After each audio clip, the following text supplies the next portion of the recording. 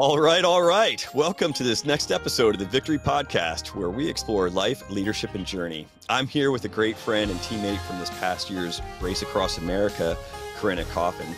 Corinna is a registered dietitian and a obstacle course athlete across like all the genres. She's done Spartan Races, Tough Mudder. She does CrossFit Games, you name it, she's done it all. And, you know, with that thirst of competition she's had, she's working on getting her master's in sports and nutrition from the University of Utah. She's a great personality, super high energy, and all things positive. Corinna, thank you so much for joining us today. I can't wait to get into this conversation. How have you been? Thanks, Bob. Thanks for having me. It's an honor to be on here with you. And I've been good. Gosh, I feel like a million things have happened between now and this past summer when we were. Yeah, it was July. It was like July. We first met. Yeah. And that's it. Right. So I don't even know that I knew you existed until I landed in San Diego, took a short ride up to Oceanside, California, and then we started getting the team ready for RAM. And so Corinna was on the day shift. I think she might have worked a little bit at both shifts because she had a tough job of feeding everybody on this race as well as working support on the backside. But yeah, we got to meet at Oceanside, California, be on part of the crew to work together to get that team across the country. And so what was that like for you? And how did you get involved with the Race Across America? For me, I was introduced by Monty, an old teammate of mine that thought I was a good fit and I was an avid cyclist. And so how did you find your way to the team? So it was actually Mark, our fellow teammate, Mark James. All right. Mark James. So he's been out here obviously in Coronado, and he's a BUD/S instructor. And so we had met through, he's crazy in his 50s and just crushing all these Tough Mudders and Spartan races. And so when I was racing for a Battle Frog obstacle course race back in the day before they went under, they were spearheaded by a group of former Navy SEALs. And so Mark came out to one of those events and that I was racing, and we had crossed paths, and we crossed paths at several other races from that time. And turns out he knows my brother. And so we ended up, it was so random, but I feel like one way or another, Mark introduced me to Mike Campbell, Team 1 Mile, and I got pulled into that wonderful leadership community. And when Mike reached out to me, I know we've talked about this on the trip a little bit of just how we all ended up joining together for that event, but I just, I was so leaning heavily towards just like, no, right? Because it's such a big commitment, like, 7 actual days in and of itself to, which, by the way, we didn't know it was going to be 7 days. Like, right. Yeah. It could have been 9, yeah, 10. Exactly. Yeah.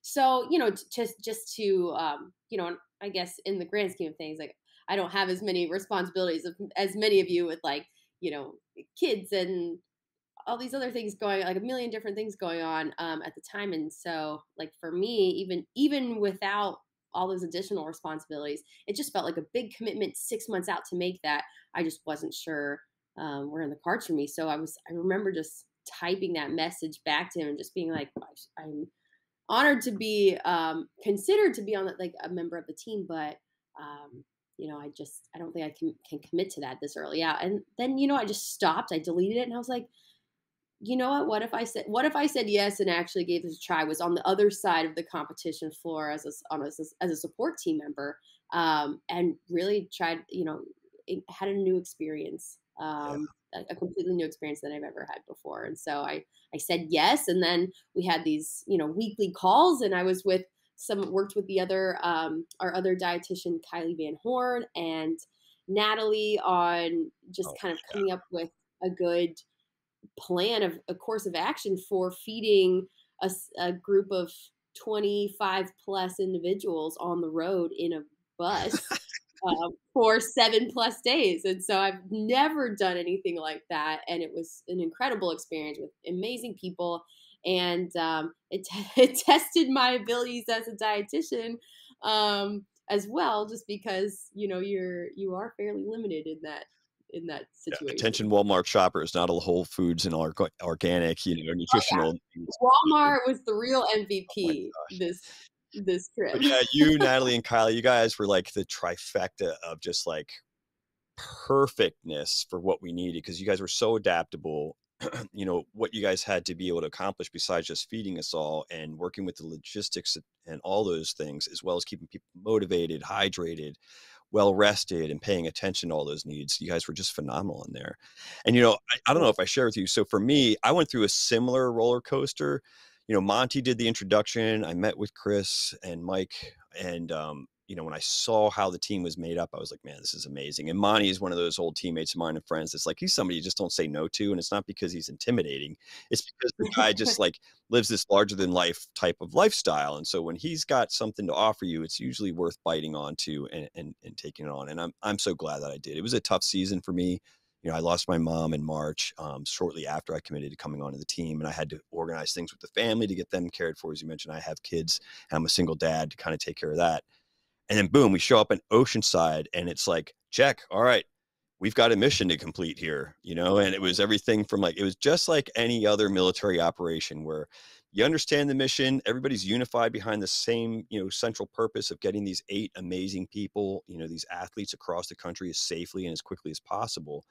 And to watch us all with all the chaos going on and all the uncertainties, because none of us, we had one previous Ram experienced person on the team, and that was Ben, and he had done like the 2-person or the 4, I think the 4-person team.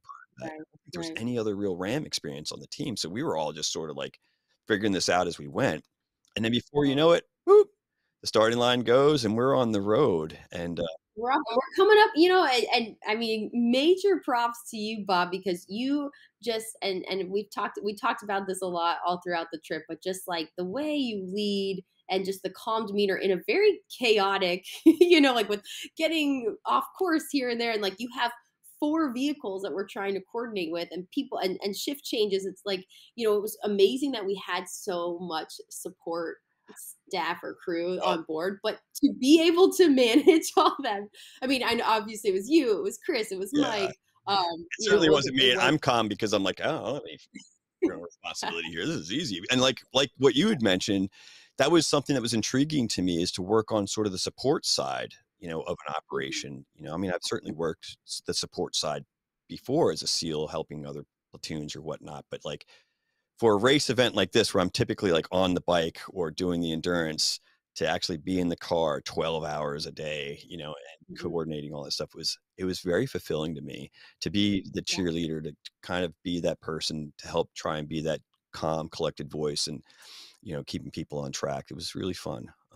Yeah, yeah, there's something about contributing to the team that's not, you know, you're not the direct focus as like the athlete, but you know, there's just you just take in so much more from, you know, that other side, that experience of helping out, and you become, you know, I think when you are the athlete, you're very internalized, right? With like things that like, you know, how are you performing and how, you know, what are your um like what are the tasks that you need to be focusing on at hand, and but when you're part of a larger team and on the support side of things, it's like you've got a million different focuses and it's all external. It's like, how can I help in this way or this person, and like observing and then jumping in and stepping in and just like, you know, being ready at the drop of a hat to participate or do something for the common mission, right, the common for goal. sure.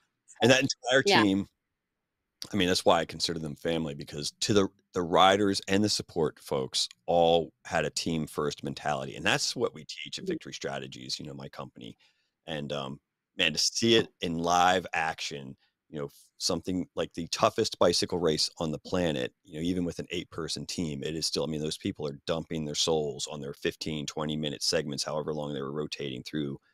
Was really inspiring. And so, Yeah. like, were there any like standout, you know, occurrences during RAM that you sort of either make you smile, chuckle, or you like reflecting back on, or a growth opportunity, or all of those? Yeah, gosh, I mean, there's so many that make me smile.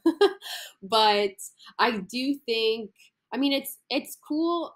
I think the biggest thing with that experience was not really having like, I'm a very visual person, and so like the flow of the event, I didn't really have much of an idea of how that was going to work until we showed up, until we were doing the parking lot drills. What do you call it? The The rock rock drills, drills, where yes. Mhm. the rock drills with Brad Penlay, and then it was finally starting to take shape in my mind of like, oh, okay, this is how it's going to work. So it's just funny thinking about like all the question marks in my head, especially on the fueling side of things. Like, okay, how is this going to work? So like, what do we need to have prepared? What, like, how many times are we going to be stopping all this? So it's just funny on the back side of it now, having gone through that whole experience, like knowing the flow of things, and what what food we went through, what food we didn't go through, like, how the shift changed. I think the biggest thing was just like, feeding the athletes, but feeding the crew and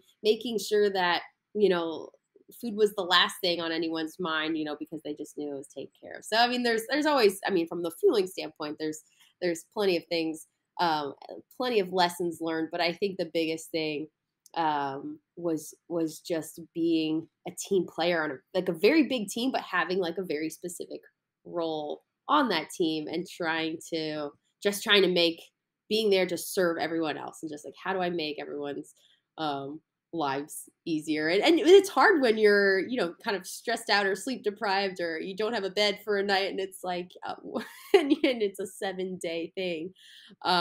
So trying to like step out of yourself and like put you and your needs kind of like last, and really like you said, mission first, team first.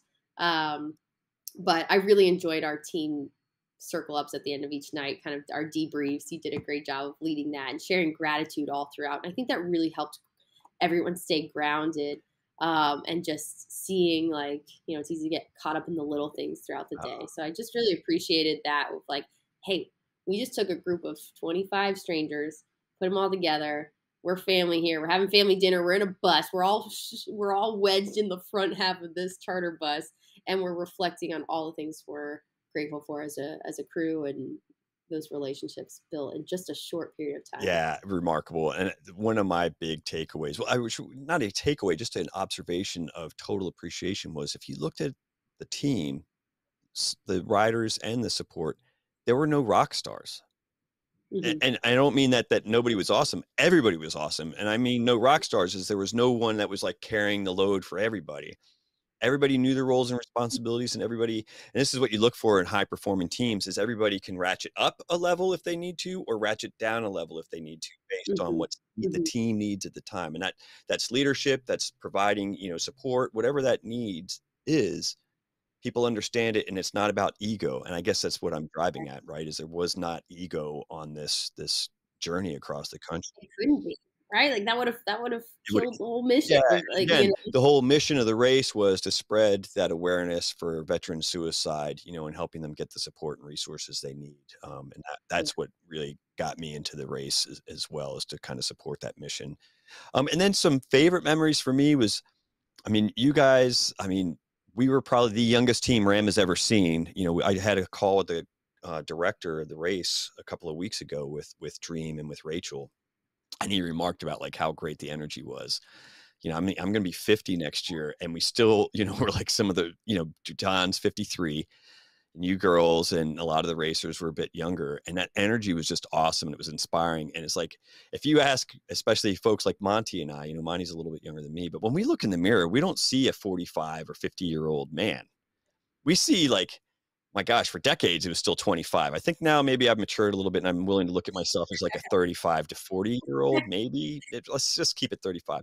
So it's just like when you're in grade school, if you remember that analogy for kids, is that like if you take a fourth grader and you put him with a first grader, that first grader would typically like go up to like second or third grade, and that fifth grader will go down to like fourth or third grade. Right? right, And so I right. was You living brought your age vicariously. down. You're welcome. Yeah, I was living vicariously through your youth. So you guys are like doing all your lunges and all this stuff on the side of the road waiting for the cyclist. I'm like, man, That was how fun. nice is it to be young again?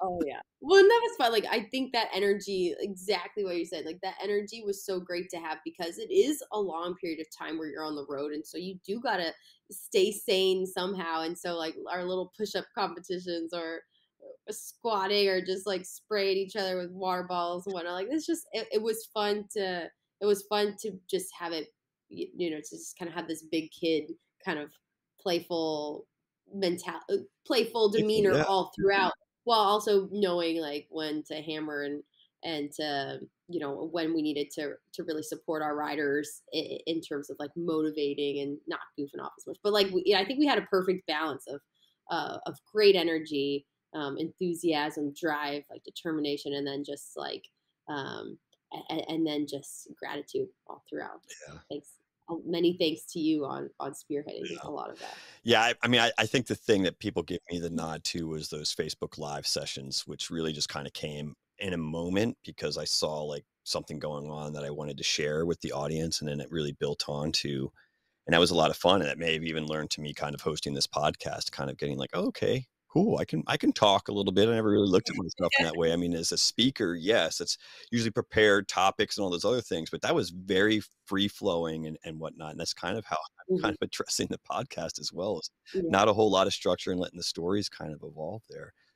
So Awesome. after the race, what was that like for you? And then, I mean, did you go right home? And someone like you, you're still working on your master's degree currently, is that right?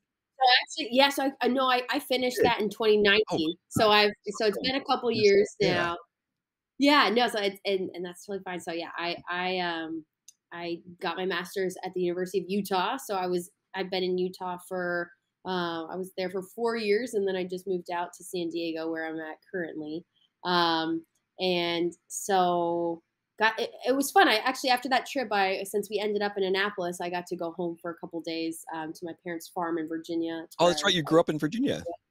yep, grew up there. So, and I was really grateful for that time because after a trip like that, like it's almost like when you go camping, you're off the grid.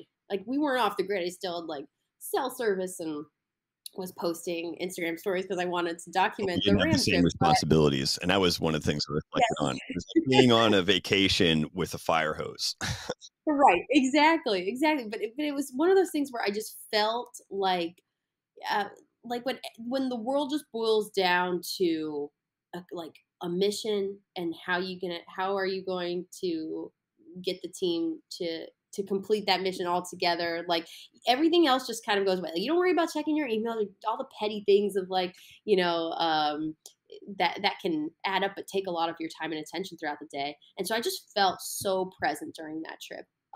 So going home and like being ever more present with my family and all like our time on the farm, and just like when I go home, it's the best time for me to be present because I'm just, we do a lot of farm work because we have a lot of land out there, or time with the animals, or like we're just big homebodies when we're on my farm. And my dad's a saddle maker, and so we've got horses, and he's working with his hands all the time, and it's just so it's just really grounding to like be home. But I felt like that trip, that whole experience was so grounding in and of itself, because it really just all the things in life that just are loud and noisy and but aren't really contributing a whole lot to just your overall quality of life.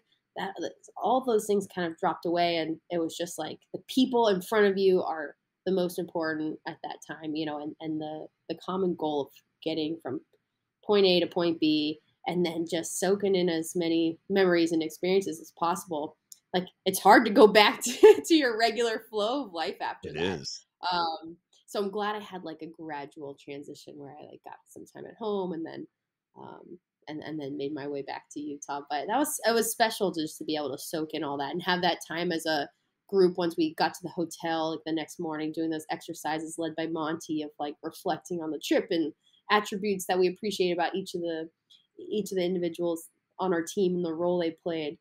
I really like that because it's like when you go watch a movie and then you just see it and you're like, cool, that was cool, and then you just go home. It's like I love the discussion about it. It's like what were the deeper moments or meanings behind different scenes or parts of that story that you can now carry with you or apply or reflect on. Yeah. So I just appreciate, like, there's just so much about that trip that stays with me. Well, I love that comment about you, like, not just being grounded, but the fact that it allowed you to appreciate being in the present moment, not having to worry about the long-term outcome or whatever else. Hmm. And it's such a powerful place to be able to come and exist in when you can.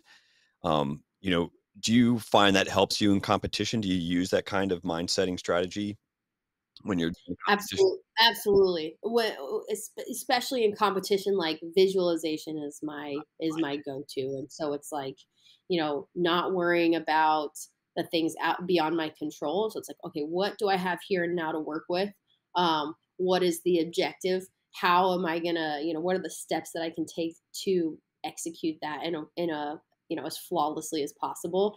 And I think a lot of people, or maybe it's just the approach of some people, like they like to get in other people's heads, or they let their competitors kind of seep their way into their mind or their thoughts. And so it's like, instead of worrying about my game, it's like I'm focused on so and so, and like getting nervous about that they're competing. And so I've dropped that kind of, and I don't think I ever took that approach with like my competition prep, but I for sure have completely stopped worrying about any of that, just because it's it's just like worrying about stuff that's beyond your control. It's not contributing anyway, and it's only just taking away your focus. Yeah, and I won't say I learned it early in the SEAL teams, but early in my career, if I were, and what happened was, is I was doing some mindfulness training, and I looked back on like my major successes in competition. Operations is one thing, because like you have no choice. You've got to live in the moment during an operation. Mhm. But during training and competition, which in the SEAL teams, people that are listening that pay attention to it, everything we do in the SEAL teams is a competition. If we're cleaning up brass on the range at the end of the shooting day, it's a competition who can get the most brass, right? Like all the shooting drills. But when I would reflect back on those events that I just crushed, there was this aspect of like, I didn't know how I did it. And, while I was going through the mindfulness stuff, I recognized that what it was is I was absolutely focused in the moment, and I was Mhm. applying all those learned skills, and my self-confidence was just executing those skills, not thinking about how I was executing it. And so Right. as I became aware of that, I could start layering that in on purpose with intention. And I brought that into cycling and all the other events I've done since I've left the military. And I'm not always great at it, but I know that those moments where I'm like, it's when I wasn't thinking and I was Right. just in the flow because I had that vision of my desired outcome. And man, I just love that. I just love that. And and the confidence part that you mentioned is so key, and it's pretty hard. That can be a challenging area for a lot of athletes, and I don't know if you struggle with that. I'm Oh, assuming you did, oh because yeah. I think so many people, so many athletes are high performers, whether that's you know military athletics, or just even in the regular job environment. Like, comes, it's a direct translation, or a direct outcome of your practice, your training. And so, like, I think that's why training confidence in just your day to day, or maybe it's like practicing that flawless execution, or knowing, like, okay, what's the intent behind this training exercise that I'm doing today. I think that really allows you to bring that confidence when it comes, when it comes to game time, or competition time, or just, hey, mission time. Like, I really think that that's a big portion of that flawless execution. So, like, I think that's why, I mean, that's something I've constantly been working on.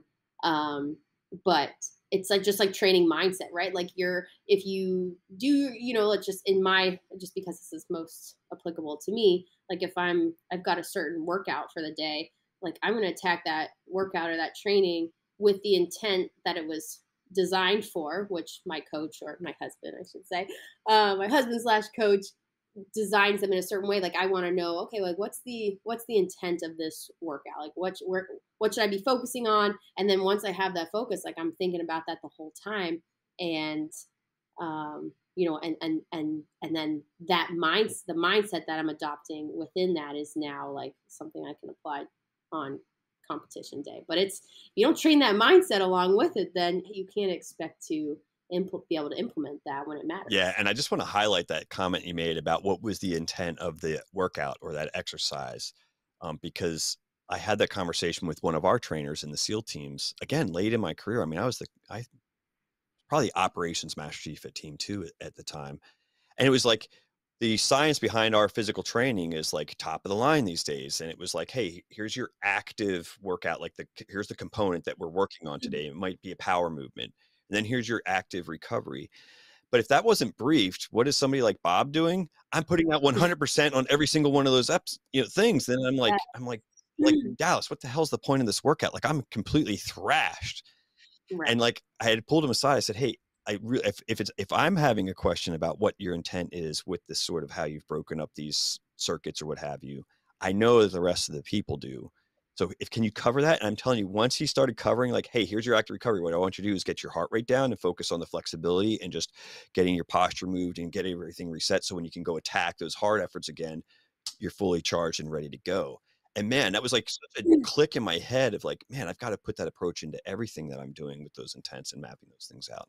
Yeah, because you cannot, and that's something that like I had to learn kind of the hard way. But I used to think like, oh, if I can go 100% as often as possible, which really is not, it really ends up being like 85%, as because you just can't hold that for 6 or 7 days out of the week. Like you need to have certain other intentions behind your workout. So yeah, if it's an active recovery day, yeah, you're not you're not trying to blow through these movements or take 40 minutes and get your heart rate as high as possible. And so, I work with a lot of athletes on their nutrition, but like a lot of that is knowing, being tuned into their training regimens. And so I'm like, okay, well, and so sometimes it's challenging because I'm like, okay, well, what's tell me a little bit about your training throughout the day. And if they're just trying to go hard 100% of the time, it's like it's a lost cause because it's not they're not getting anything out of it except just fatiguing themselves, like being utterly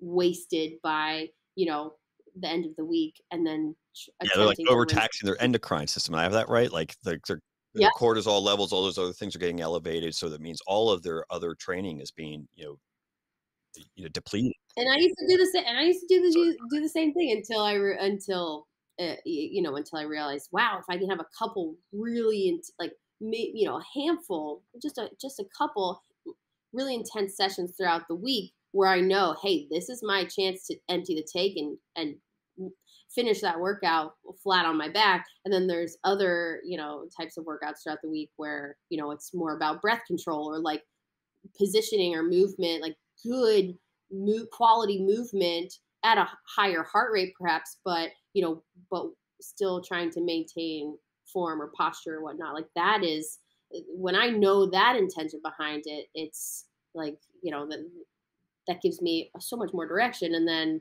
obviously that translates it all comes together. It's like I know how to I can empty the tank, but I also can keep good positioning most of the time, and like my form doesn't break down as quickly. And so there's all these different pieces to the puzzle. It's not always just training, like how hard can you go yeah. as And then frequently as all possible. leads into the confidence, what we just talked about. And then you can be Yeah. poised under crisis during a competition or in the battlefield or whatever. Yes. The last thing you want to be doing at the start line is doubting yourself, right? Like having all this self doubt cloud your mind. It's like you want to feel like I'm confident because I know I'm capable of doing this because I have practiced this a million times. Yeah.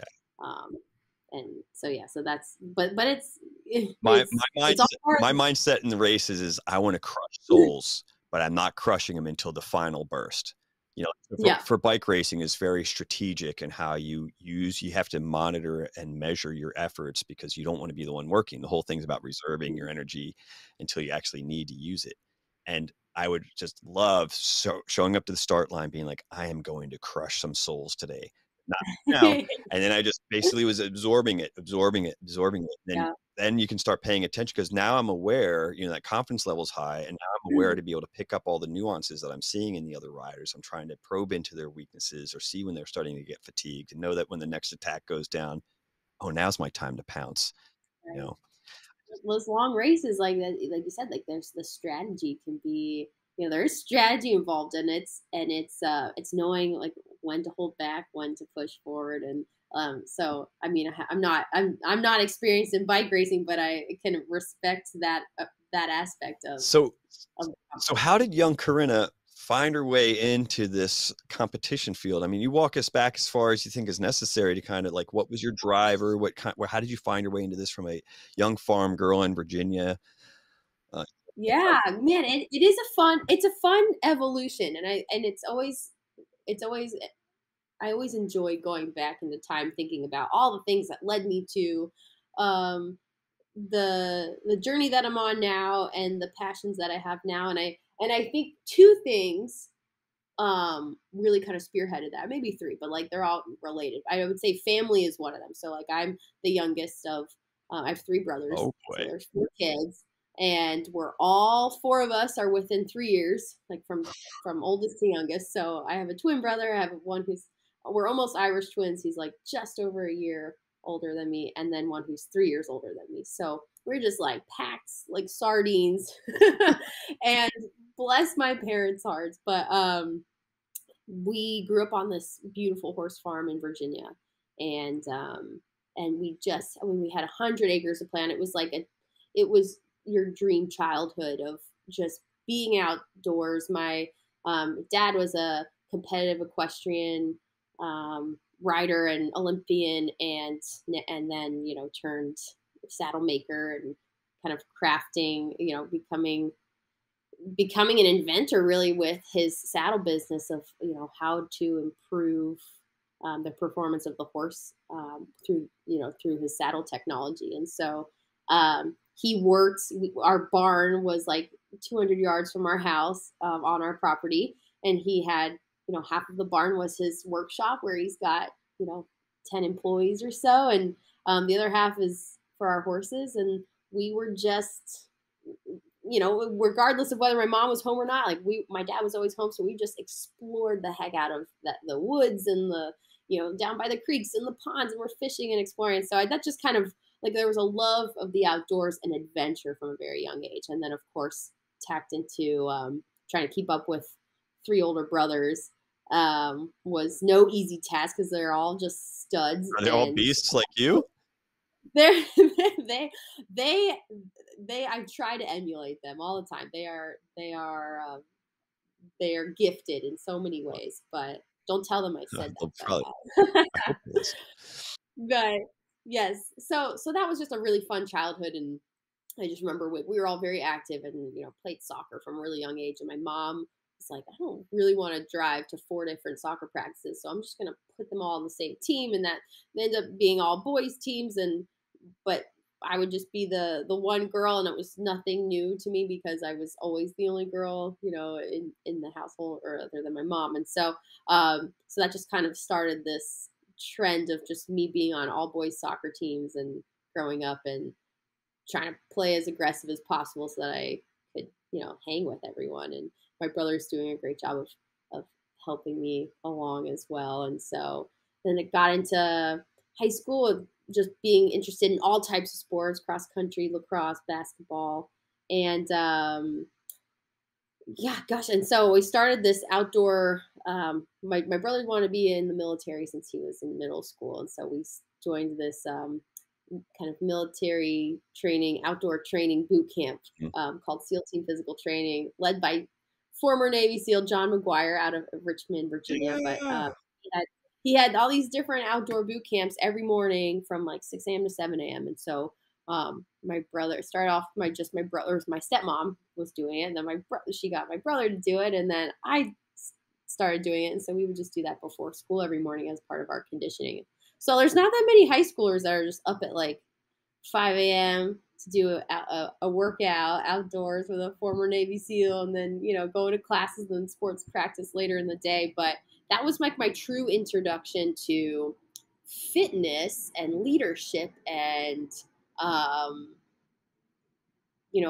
that's outside of kind of the sports team. So outside of like, okay, well, the end goal is to get this ball in this net. It was like so much more than that. And it was, we're working out with everyone from our age to middle-aged adults or older. I think one of the oldest ladies there, like, it wasn't a military prep program or anything. Right. So I think one of the oldest ladies was like in her 60s and just crushing it. Lots of running and calisthenics and pull-ups and back to last. So like everyone's getting a workout regardless of your age or ability or skill level. And so that got me into kind of thinking about fitness and nutrition and having this passion for how they apply to one another. And then when I went to Virginia Tech, they had a huge nutrition and exercise program. And so went to Virginia Tech, got my degree in nutrition, food, and exercise. and played club lacrosse for my first 2 years. And then I was just like itching to do something more. Like I'm like always been someone who just enjoys doing a little bit of everything. And so I joined the triathlon team, and I had only just a running background. I was just getting into cycling a little bit.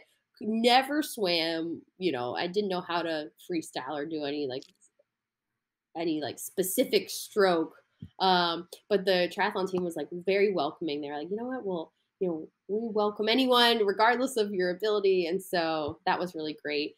And just kind of enjoyed learning like a couple totally new sports. So that's where the road biking and swimming came into play. And then when I was home during the summers between college, I would work out with SEAL Team Physical Training program just to stay in good shape throughout the summer. And it was a friend of mine through that program who texted me the night before. It was like a Friday night, and I wasn't doing anything. And she was like, hey, I'm supposed to do this race tomorrow. It's like an obstacle course race. And I sprained my ankle, and I just wanted to know if you wanted my entry. Like, I know it's last minute. I was like,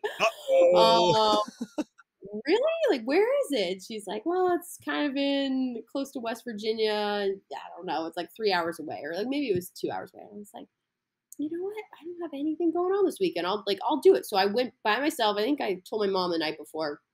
I think I woke up at like 3 a.m. to make this drive, like in the dark, and didn't know a single soul. I just wore my trashiest shoes, like just road running shoes, because I didn't want to get anything, my good ones, muddy. So I was just like, so minimal traction, all that good stuff. And it was this amazing Battle Frog race, like I told you about initially. And I think it was like a 10-mile obstacle course race, and I had an absolute blast the entire time. It was just like running and jumping over things and carrying heavy objects and all these new obstacles I'd never really done before. But I felt, I'd been prepared by my background in just so many different types of movement. That I wasn't second guessing. It was like I had that confidence of like, well, I'm able bodied, right? I've put myself through all these different types of challenges physically, and so what's one more to add to it? And so that was amazing. I ended up winning for the women at that race, and I got $1,000. No, I won the whole thing for the women. What year was this? This was 2014. Wow.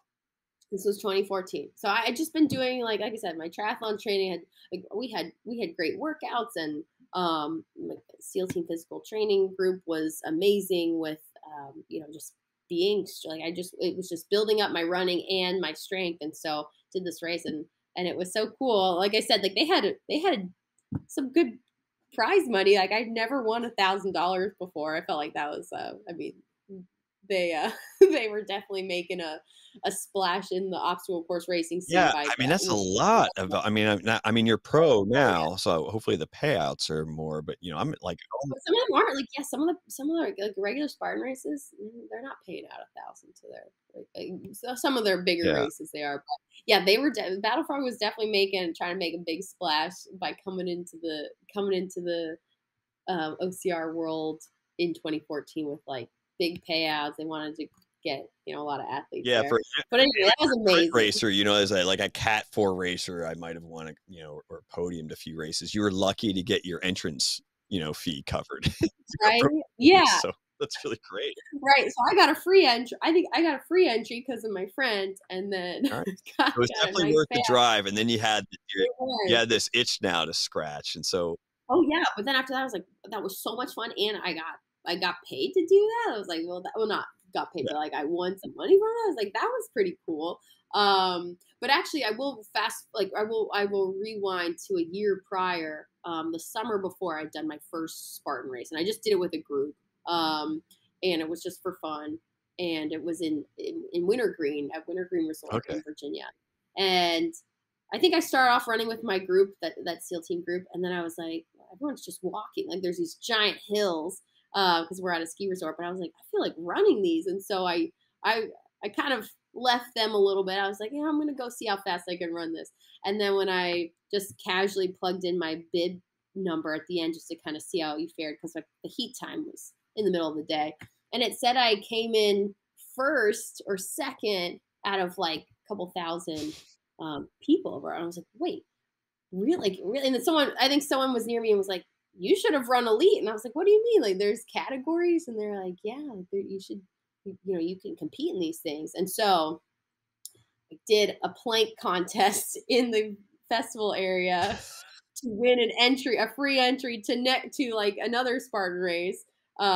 And so I got the plank contest, and so I got a free entry, and they're like, you got to just write down what race you want to apply to. And I was like, oh, next year in 2014 when they come back to Virginia. So again, fast forward, then I did that Battle Frog race, and then it was that Wintergreen race coming up, and I was like, I got to do that. I'm going to race it, and I think I came in second at that race. So I was like, wow, I think I'm pretty good at this. Like, I've got the strength, I've got the skill for some of these obstacles, and my running seems to be pretty good. And so I just kept bouncing around. That summer I probably did four Spartan races that summer and made the podium and on all of those ones. So I was really excited. And then the Spartan World Championship came up that September, and it was my senior year of college, still on the tri team, but had this new infatuation with this sport of obstacle course racing. And so and all my triathlon teammates were like, yeah, you got to pursue this OCR stuff. Like, you're doing great in it. So I flew out to Killington, Vermont, which is where the 2014 Spartan World Championship was. And that ended up being, it's supposed to be a beast distance, which is like 13 miles in Spartan race terms. But it ended up being 15 miles. And it was just up and down like the ski resort in Killington. So you're just covering so much elevation, so much ground. I mean, and it was the hardest race I had ever done. 4 hours and 22 minutes later, like it was a very long race. My goal was to finish top 10, especially as like my first Spartan World Championship. And I found myself in first place throughout most of the race. And I was like, I can't believe this is happening. Like, am I really in first right now? And ironically, my nutrition absolutely sucks. Just going to jump in and be like, okay, 4-hour race, kind of first time going that distance. And I mean, you've got the degree, in practice. I wasn't quite wrapped up at that point, which is probably appropriate. Yeah, we're just about a year short of having the degree, but I'm embarrassed looking back, and I probably the best lesson you've learned. I would bet you look back on is probably the best lesson you could learn. I mean, I probably had less than 300 calories that entire race. Yeah, it was terrible. I think I just got, I think I got excited, nervous. Maybe I had 400. Like, it was bad though. It was really bad. I totally did you have a fuel plan, or you just sort of like, no. No, Bob. I don't know what I was thinking. I mean, I had a Camelback, and I had plenty of goos and stuff with me. I think I was so shocked about like my place. And it was like one of those things where, you definitely, this was my first year of like doing any types of any of these kinds of races. So like, even though, I was learning so much about nutrition, still like the sports nutrition side of things, or the application of it in sport, was still fairly, just to give young me a little bit of leeway. I think like that aspect, I was good with fueling myself throughout the day, but it just wasn't really sports oriented at that point in time. And so that was a big mistake. And I just like, found myself neck and neck with the second place girl at the time. And we had this the last 2 miles, or last mile and a half, was like this gauntlet of obstacles. And I was so weak at that time. Like, I remember being a foot from the bell of the rope climb, and I was just holding on. I have it on video because it's, they televise it, and I was just shaking, and I could not for the life of me. I think my foot lock method wasn't probably ideal at that time either, but I could not make that last foot. And so I dropped from the top of the rope climb, had to do 30 burpees, which is the penalty.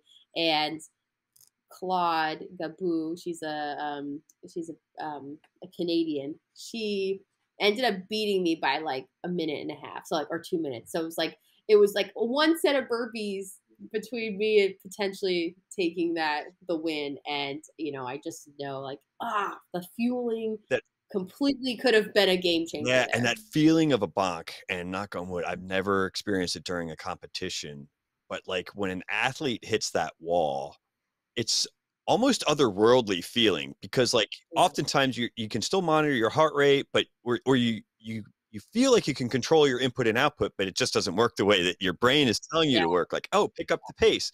You can't pick up the pace, it's like Right. it's Yeah, crazy. yeah, it's like, this is all I've got at the time. I mean, luckily, I think some people really cramped hard during that race, and I would every time I felt like a little cramp coming on, I'd be like, "Okay, I'm taking, like, some electrolyte tabs or some salt tabs." So, I did do that, but I think I was so surprised. It was like a combination of, like, running on straight adrenaline, just the fact that I was doing this race in the first place. We had this freezing cold swim that we had to do. It's October. It's like end of September in Oh, Vermont, so yeah. it's very cold. Oh, yeah. And you're not wearing, you're just in your running clothes, and then having like being in a position that I didn't believe I was going to be in, and then just trying to like not to just being the rabbit and not having anyone catch me. I think it was all those things where I was just like, yeah, I'm not going to fuel, like I'm not, like it wasn't on my mind, and then so And there's so it's many just fun. there's so many Never run factors that there's so before. many factors to that bonking and nutrition as well as your mentality, right? So, like, I mean, I can't say that this is what happened to you, but I know that I've found myself in similar environments where I was a little surprised at my outcome, like, "Whoa, I didn't Mhm. think I was gonna be up front." And Right. your adrenaline, right? If your body starts dumping adrenaline because you're sort of like, "I can't believe I'm here," you're even burning more Oh energy yeah. than you'd planned on, and that's like, you always gotta try and temper that stuff down, so Oh yeah. This was there's so much I've learned since then. So it's fun. It's fun to look back on that, and and kind of use it as a learning experience. And we all start somewhere. I think that was definitely younger Corinna who had yet to really dive into that application of like sports nutrition, which is what I got my master's yeah. degree in at Utah. So like had a lot of racing experience since then. After that, I joined my first pro team with that Battle Frog um, company that winter of my senior year of college, and just raced for them for the next 2 years, and was traveling all over, and had lots of experience from there to like with fueling and different strategies, and kind of nailing that Yeah, down and for how first place. complicated is it for a professional OCR racer, obstacle course racer, right, to, like, Hmm. plan out and train for the year, right? I suspect, they happen in some sort of, regular basis, but, like, are you training for one event and then the others are sort of workups? That's how a lot of cycle racing Ideally, goes. It's like, hey, here's the premier event. Here's my goal right, is to win this, and I'm going to right. compete in these half a dozen or dozen or so other events to kind of get my fitness back and to work on my skills and everything else. But I don't. Right. That is an ideal scenario. I think in 2016, so my first full year being signed, because I signed in 2015, and then 2016 was oh, sorry, my first year being signed, so 2015.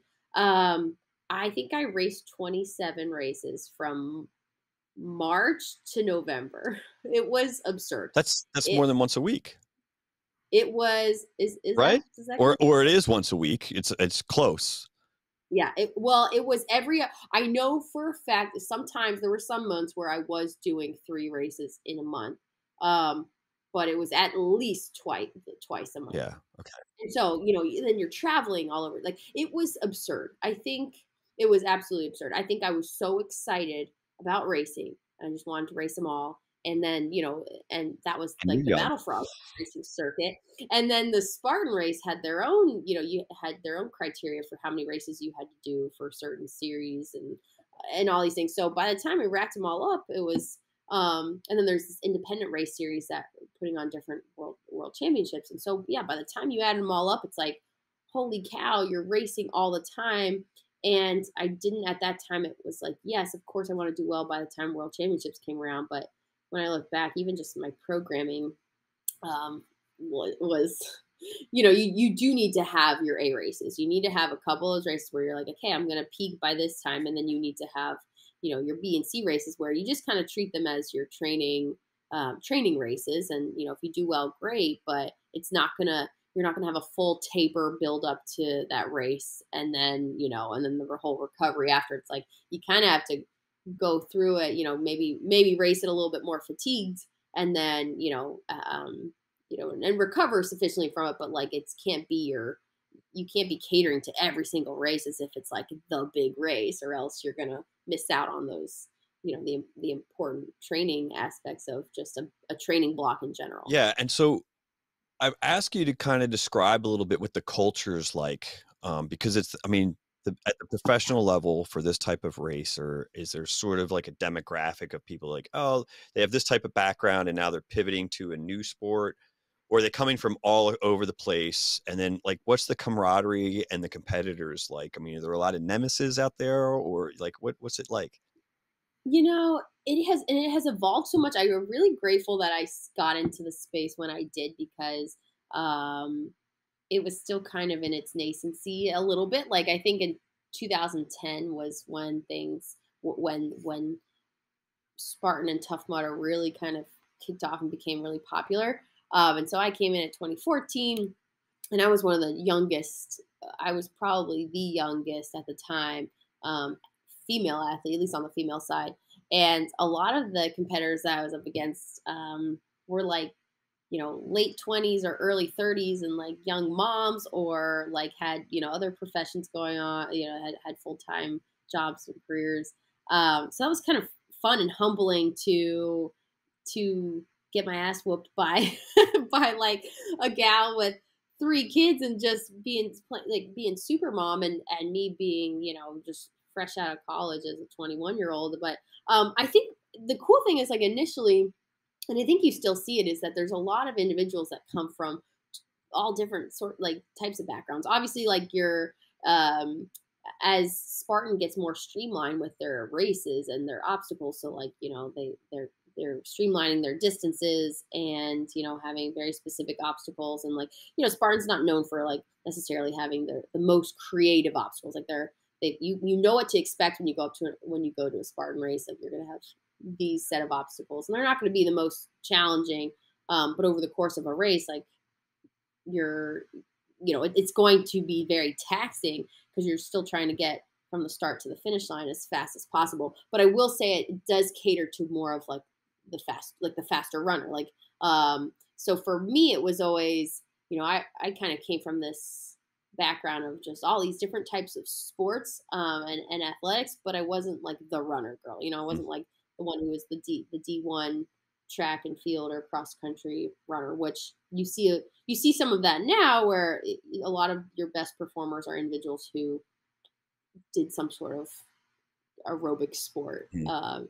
in college or in high school, and not always though. But so that's the kind of the cool part, is like, you get these individuals who have this perfect amount of like strength to running or endurance like ratio. And I think that's what I love about the sport in general, is that it really does, like, no two athletes are the same when you're comparing. If you compare first, like the podium, like every single one on that podium has a completely different kind of backstory in sport.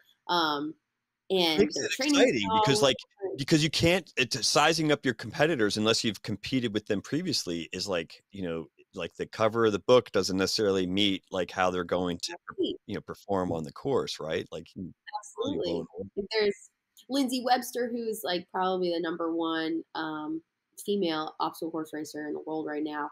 She has a background in like cross country skiing and figure skating, and then she did run cross country in college, but it was kind of but like all throughout her childhood and adolescence, like, it was, the cross country skiing and kind of winter sports, and then it got into mountain biking. And then like Claude Godbout, who was the one who beat me at the 2014 Spartan World Championship, she is a former Olympic biathlete, so she does all this cross country skiing and shooting. And so, but like, it's cool to see how certain sports translate into, like that aerobic fitness that you need for for obstacle course racing, especially when it comes to like hilly mountainous courses, which there's plenty of those with Spartan races and whatnot. But then I just love the addition of the strength training in there, because I think that everyone should implement or have some sort of strength training regimen in their. And so that's standard in each of those courses now. In the Spartan races specifically, there's some aspect of strength. Yeah, like, there's a sandbag carry or a bucket carry, or you need to have a certain amount of upper body or grip strength to traverse across, monkey bars, or there's upper body, there's Herculean hoists, or like things that even just getting up over a high wall, like you can't if you find some Joe Schmo off the street, like majority of them probably can't get over, those obstacles unless they have some sort of strength training in So there. some of what you're covering, when I was thinking of like the cover doesn't meet the outcome that you would expect, is we used to have these folks in the SEAL teams, and usually I can tell you confidently, like each of my phases in the teams, there was at least one person attached to the team, not per platoon, but in the entire team. So a SEAL team's got 150-ish operators. There was always one person that we would classify as the Iron Marshmallow. Have you heard that term before? No, I haven't, but I like You can it. imagine, right? It's the guy completely unassuming, a little bit of fat, probably been that way his whole life, right? A little bit big boned maybe, or something like Yeah, that. yeah. And then the new guy shows up to the team, and the guy's like, everybody's like, hey, who do you think's going to win this event? I'll be like, oh, Toast over there. He's going to crush it. And they'd like look at Toast and be like, get the hell out of here. And then he crushes everybody. The Iron Marshmallow, this unassuming dude who's like a schism dude, And so I've watched some of the obstacle course events, and I've seen some Iron Marshmallows out there competing and just dusting folks. And I just, yeah. And it's great because like I really think, when you think about, I really think that a lot of the individuals at the top of the sport in obstacle course racing just do a great job of I think there's so many different body types, and I know especially on the female side, like it's comforting to see that there's not just a specific mold that sure. you have to be to do well in a sport. So you have individuals for all different types of body types. But the cool thing is like muscle is still highlighted. Like it's clear that these men and women are strong, and then they work on that. And I think that that's really cool to see as like, for the younger And that's the children. natural, development that I've seen is like, you talked about like the endurance athlete. So if somebody was a marathon runner, they have this very specific sort of ectomorphic build, and then, but that person's a triathlete, right? They've got the broader shoulders, back, their biceps and legs are a little bit more developed from the cycling and from the swimming. Yeah. And now when you talk about the OCR, the obstacle courses, that's good. The muscle is important, and you have these high performing athletes that are still strong and capable of doing much more. I mean, doing a 13 to 15 mile obstacle course. I mean, I was never an obstacle course fan. Just Yeah. it was not my sweet spot in buds. It was like the one, like I did not mind swimming. I had some issues with running, but I was good at it. And diving, all other stuff. But man, obstacle course day, did at least once a week, and it was just okay. And I had to run it 5 seconds faster than I did the previous week every time. And so it was like, okay, here we go. So it's like this incremental thing for me. I was so bad at the O course that in like towards the end of second phase, Chief McCarthy, who was like the antichrist of Bud's instructors, was like, Newman, I'm going to be behind you on this obstacle course. You better not let me pass you. Oh my God. You want to talk about pressure, Oh my goodness. it was like obstacle course. And then I had a whole other third phase where I had to continue to make faster times each time.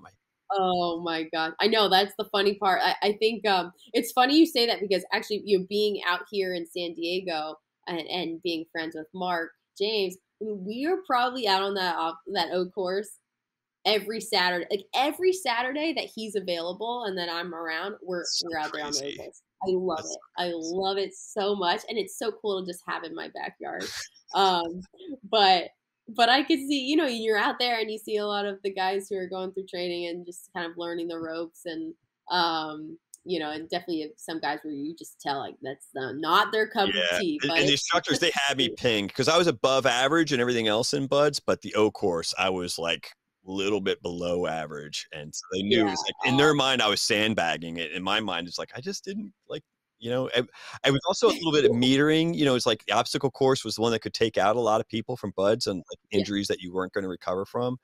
And so it was like, hey, and I actually, when it came to some aspects in training, I'd say I recognize that when we play sports, playing soccer as a SEAL in a platoon would take out more SEALs than any other Um, training thing. And so I looked at that and I'm like, okay, is this worth me giving it 100% when I could blow out my yeah. ankle or whatever else? And so Yeah.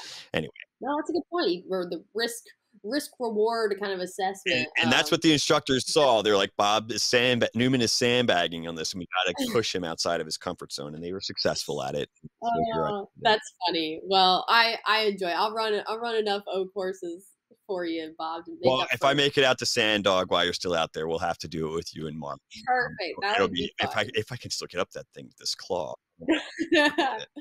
Well, I will say, like, just to your point with the obstacle course racing, or what the point I was making with, like, just having the strength component, and that being a much bigger element than any other kind of running oriented event or competition out there.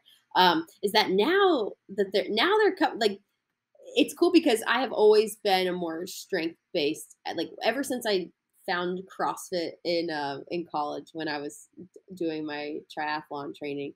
I fell in love with it, and it was like there was no debate whether that was going to continue being a part of my training regimen or not. Like I loved it so much. I had so much fun with it that was always going to be an element to my training, for better or worse. And honestly, I will say it was worse probably in some scenarios, just because um, it just took a lot of my time and focus. Like I had so much fun in doing CrossFit that slowly it started taking over my running training, and so I'd find that, like, I'd be by far maybe the strongest or very proficient at the obstacles and all the strength based moves, but when it came to actually just running speed and being able to move through the course the fastest, that was a struggle for me. But now there's all these wonderful events that are just spurring up that are now catering to this hybrid Hybrid, style right? Like there's athlete. a little bit of CrossFit and some of the Yeah, components of these other races. yeah, or like it's like, okay, there's a little bit of running, but then there's a lot, like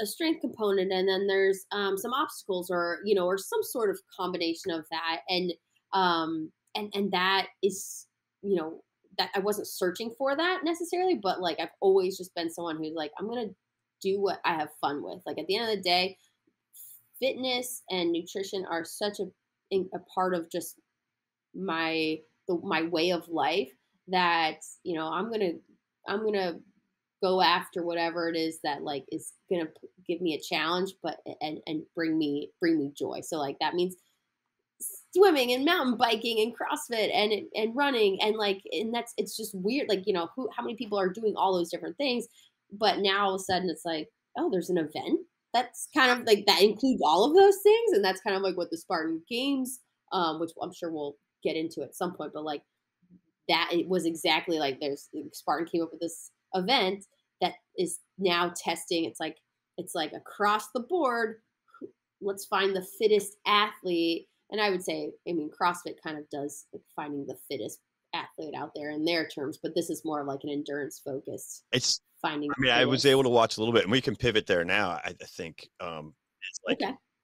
that Spartan Games, from what I was able to observe from it, it is basically what you described. It is working on that top tier, no pun intended, athlete, the people who can do it all. And it was focused kind of Mhm. on a lot of the attributes that we look for in special operators, right? Like, Mhm.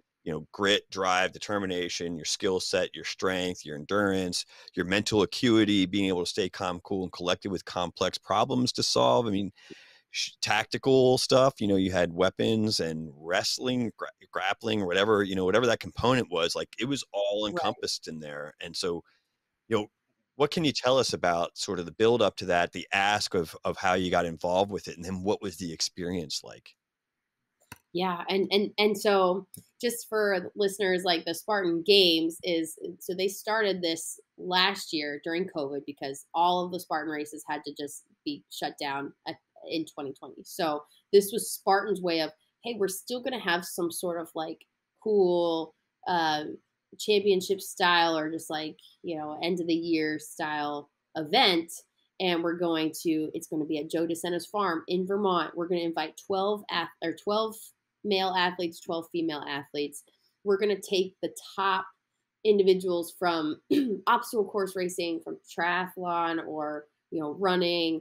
So this was an invitational.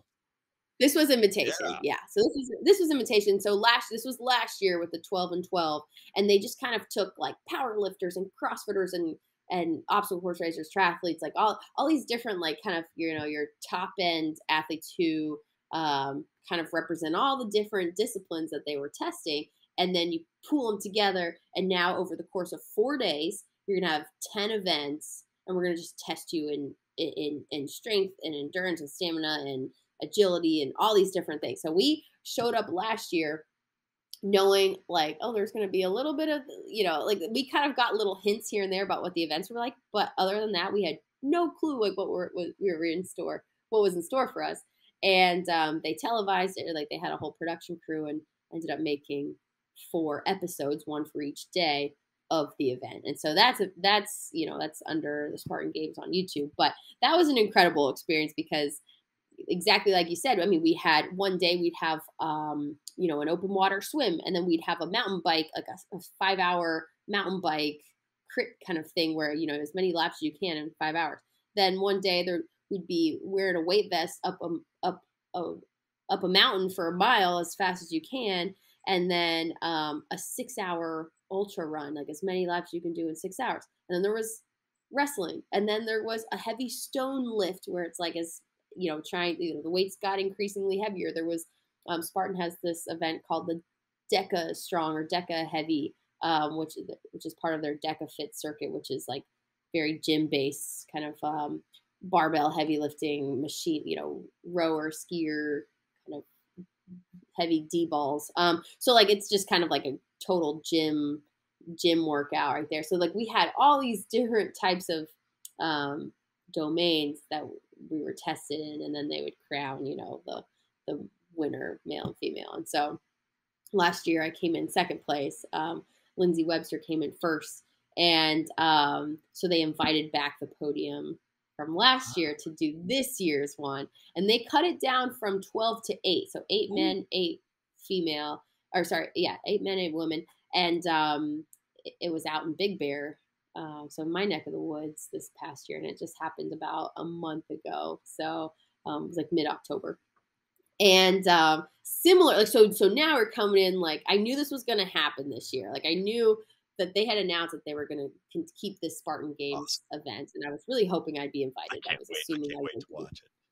It was so much fun, but like going into this year, now I knew like, okay, well, they're probably not going to have it the exact same. Like I knew it was going to be the exact same, but I knew kind of the elements that they were testing, and I was like, but I didn't know when it was going to be. Surprise a little bit, like, hey, they did. Thing, and it's going to be 4 days long, but you don't know what we're going to be throwing at you. That's awesome. Exactly. We got an athlete brief each evening, and that's awesome. When they told us what the such a mind game. That is such a mind. Oh, and I loved that. I love that so much. And I think it's why I fell in love with obstacle course racing in the first place, because I loved that element of like, hey, hopefully you prepared, hopefully you can deal with that type of just like, I don't even know what would you call it, just like being adaptable, right? Like, I mean, it's being able to take on challenges as they come without like knowing exactly when to expect things. I'm all about that because that's life for you, right? It's really the reason I love that is because that's the test of an operator, and you know what that term means to someone like me, right? Like, like I used to tell people, like, don't be a shooter, be an operator. An operator is somebody who can solve problems. They've got self-confidence, self-discipline, and they can really read the lay of the land and see what is expected of them to succeed. And so like from a sports analogy, like I don't think there's a comparison to that. There's Right. no other like a tiered event like that where like you just show up and here's the envelope, like go get it. Like what? Yeah. And I just love that because we're all on the same playing field. It's like not like any of the other athletes had a heads up too. So it's just like, okay, we're all waiting, and then you kind of think on your feet, exactly like you said, you're problem solving. You're like, okay, what's going to be my strategy? What is like, what is this requiring of me, and how do I prepare myself? How do I best prepare myself in this? We usually would have a sleep, we'd get announced. The next day would be announced at like 8 p.m. And so we'd have like that night of sleep to kind of, and the next morning to kind of prepare ourselves, and then it was go time. And I just love that. Like I don't know why I love it so much. I think I like relying on that part of like that critical thinking, or Yeah. on your feet, kind of just like go with it kind of attitude. um and it really freaks some people out. Like I think there's a lot of individuals, especially that first year last year when we had like no clue what was really going to be thrown at us. Some people did not do well with that's, and I think it came from like a lack of confidence in their ability Mhm. to Well, I do was that. going to, But so like, you know what we call these in the SEAL teams? We do them all the time. Not as often as we used to, since the war started and our training regimens got so truncated. Everything's so compressed now, but we call them monster mashes. And okay, that's what it is. And sometimes the monster mash brief is the day before, but it's not ever far out there. You kind of be like, hey, expect it to be 6 hours long or whatever else. Like, hmm and hmm we would have, maybe a squad of people would develop some really complex problem. We'd have support, sometimes helicopters and boats dropping us off in other destinations or whatnot. Or sometimes there's something just really done on the base there. Um, hmm but what an interesting observation I had early in my career was you either want to go first or last. For some reason, and I think it's a mental game, and it's not for everybody. Some people in the middle can do really well. So I'm wondering if yeah, you saw any of this come, and this is just my own opinion on why the people going first are an advantage because they don't know how bad it is. They're just right, charging and going to problem solve as best as they can. And the people who maybe start next are going to see the stuff ahead and be like, oh my God, that's horrible. And then that mental game defeats them, because they're like, oh, Bob's up there, he's super strong and he's struggling. And the next thing you know, and then it sort of like staggers around. And the yeah, last people that get to go, they get to kind of game and strategize a little bit. And a lot of times our monster mashes were team oriented, at least shooting pairs or sometimes a squad or a fire team. So that last team has the advantage of really strategizing and kind of, you know, understanding like, hey, we're going to get our game face on here, kind of yeah. go over it. Well, oh, No, sorry, no, go I was ahead. just going to say, so I'm wondering if you saw any of that. I mean, I think some of them were mass starts, but I'm sure there was other evolutions where, it had to be like, hey, you're in the queue and you're going to go third out of the eighth group or whatever else. So Right. Well, and that's what I was going to say. Like, we didn't really, there was never this, like, okay, who wants to go first? It was always like, okay, this is the first pair. And so I found myself either in the, like, toward the front, for the very first day, first event, I was the last person to go. And like you said, you can kind of make the best, that's you right. can make the best of that for sure by gaming it. But, it definitely comes with pros and cons for sure all throughout. But, yeah, I mean, that was, so I think year one was for sure just a much bigger element of surprise because we just had no other years to go off of, in terms, like, that was the first time they'd put on an event like that. And so this past year we had a little bit, we knew that like maybe 6 out of 10 or 6 out of the 9 events, they adjusted it to 9 events this year, but would be similar or have similar components with.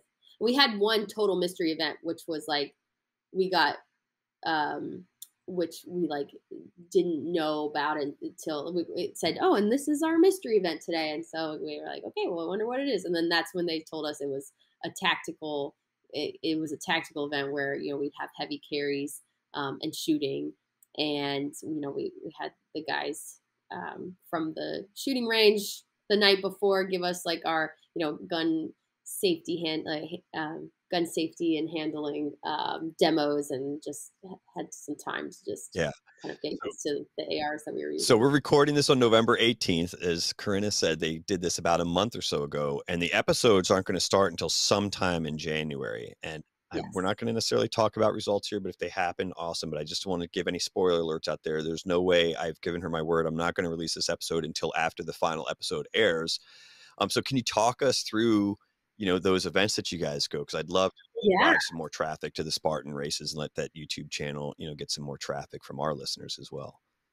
absolutely. And I think I was telling you before we recorded with that, the Air Force Special Warfare was the Spartan Games Oh, sponsor, okay.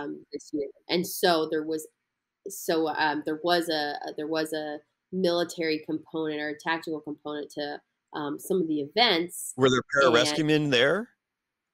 there were what are they, tac Mhm. Yep. controller, tac Ps, and we had a couple. We had two guys who were fairly high up. I'm embarrassing myself that I don't know what there was one air traffic controller, and then there was a gentleman, Master Sergeant Rylan McNeely, and he's I think he just got a pretty great award this past year, and so and I'm doing him a disservice by No, not that's fine. remembering any I'll of hit that. up my team. I'm sure my his But team is aware of yeah, Millie, so cool. no, it was yeah. He was great. They were all so great, and it was cool to have actual airmen there, being a part of the event, whether it was like them judge serving as judges or kind of. I mean, for those guys, they actually walked us through their. They did the demo round for our final, like our mystery tactical event, which was the heavy carries and shooting. So it was fun to get to see them in their element, kind of execute for us. But day one was the Air Force PAST test, PAST test, a Standardization. physical ability and stamina test. And so it was, the standard push up, sit up, or pull up, sit up, push up, mile and a half run. But then there were the two 25-meter underwaters and then a 500-meter swim. And we were doing this in a lake. So I'm assuming those are all Pools. usually in Yeah. pools. And so, the visibility was zero. It was of all the 4 days of competition, it was the most miserable weather day. Like, it was rainy and misting and like windy, and the water temperature was like 49 Perfect degrees. conditions. What are you talking about? We had wetsuits. We had wetsuits, but it was so cold. It was so cold. And I remember the boys went first. And first thing is like, there's 6 events, right? The push up, pull up, sit up, mile run, 25-meter underwaters, 500-meter swim. If you did not meet the minimum standard, so 8 pull ups, 40 push ups, 50 sit ups, the 10-20, under 10-20, and the mile and a half, you had to complete 2 out of 2. You only got 2 chances, 2 out of 2 underwater breath holds, and the 500-meter swim in less than, I think it's like 13 minutes or something like that.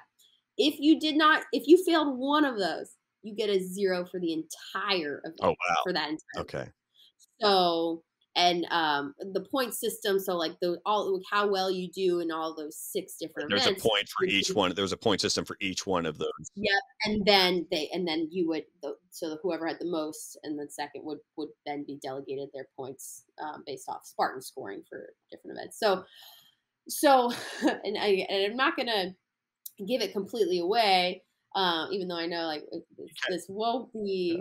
Well, maybe I will. Maybe I'll say a little bit. I won't tell the placement, but I will let you know that only 4 guys out of the 8, so 50%, got a score for that event, wow. and only 3 girls got a score for that event. So that was tough in some way. Like, I kind of liked the cutthroat. Yeah, that's right in the throat, right out of the gate.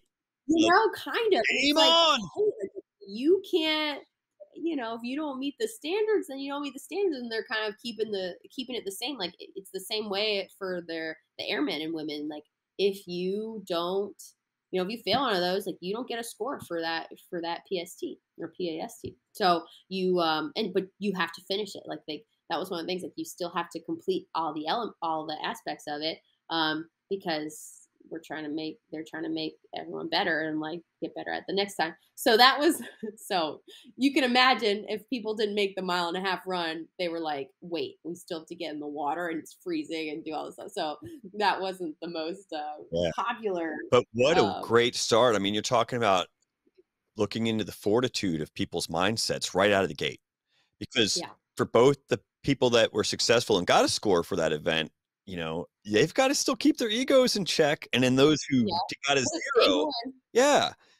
they Yeah. got to keep their ego in check too, because that they can be self-defeating, or looking at those other competitors like, oh my gosh, I mean, this is right out of the gate and I can't even do this part. How am I going to beat them in those other events? And that's Right. Yeah. And I will champions say don't like do. They that don't let that was, stuff get into their head, so I'm hoping, I can't wait to watch. It's going to be really great to oh, see how it'll they do be that. it'll be very entertaining. And I think that making that decision, like, hey, you don't get any points for that, like that was it was definitely cutthroat, but like you said, I kind of appreciated that the standard was the same as it was in the military. But I also, on day one, if someone had so the way the point system works was like 25 for first place, 18 for second, 15 for third, 12, 10, 8, and then 0 and 0 for the last two places. So if you can imagine, like someone having a 25, if you didn't complete that event and then the winner got 25 points, that's really hard to make up. Like that person would have to come in the bottom two, at one of those events, even just to be on a Similar similar playing playing field, field. yeah. So I will say with the point system, it was a little bit I could definitely see the angle of that being slightly unfair or unideal. Maybe not unfair, but just like if you're trying to have 8 individuals be in contention all the way to the last day for an event, and It that's was the almost a only one. disqualifier for somebody to podium or Yeah, get that's first the only place. event that had the 6 criteria that, and like it wasn't like most people weren't gonna get zeros in other events. Like Okay. that was you're probably gonna so I will say like that was probably a negative aspect that did kind of play into a little bit. So but yeah, but anyway, I really enjoyed that.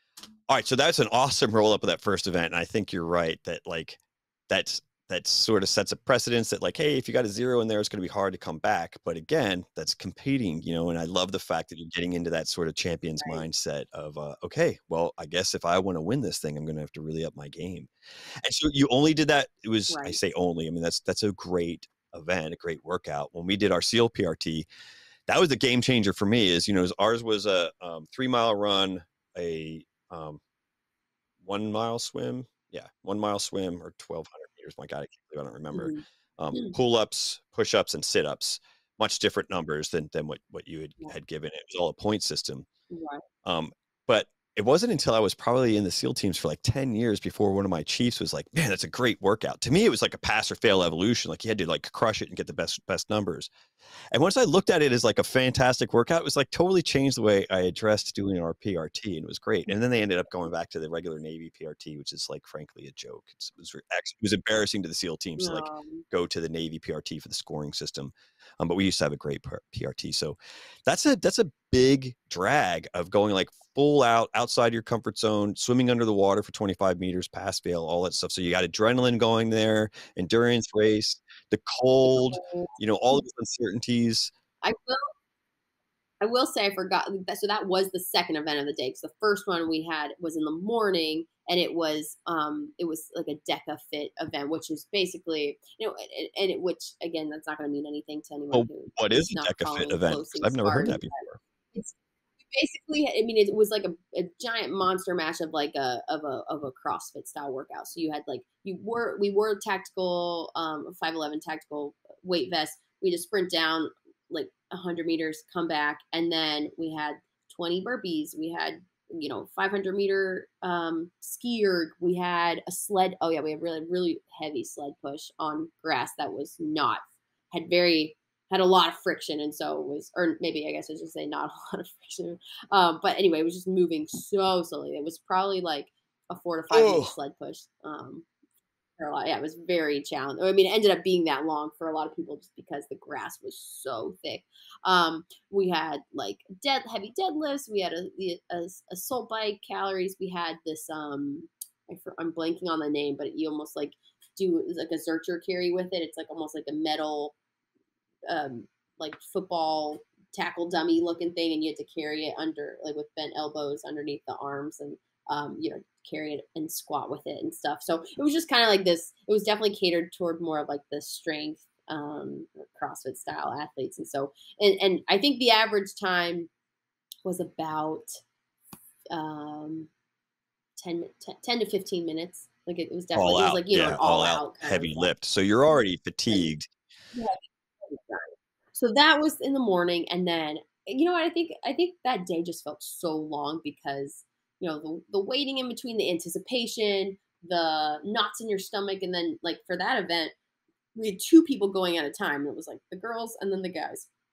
There's a ton of waiting around. There's a ton of like, oh, gotta get warmed up. You're not sure what order you're in, and then they call out the order, and I'm like, oh, I'm last, so I gotta like cool back down, get warm, and then I gotta warm back up again. And so it's just like just like competition. It there's just a lot of adrenaline and emotion that's like the highs and lows of riding this roller coaster throughout the day. And so, but then yeah, and then we had lunch, and then the afternoon was the PAST, and it was just, I think, with the water temperature and everything, like I just remember being absolutely zapped of just For those of you that'll energy be by able to the end of watch that. this, you won't be able to tell because Corinna's wearing a sweatshirt, but she has probably like 4% body fat for a woman. So no doubt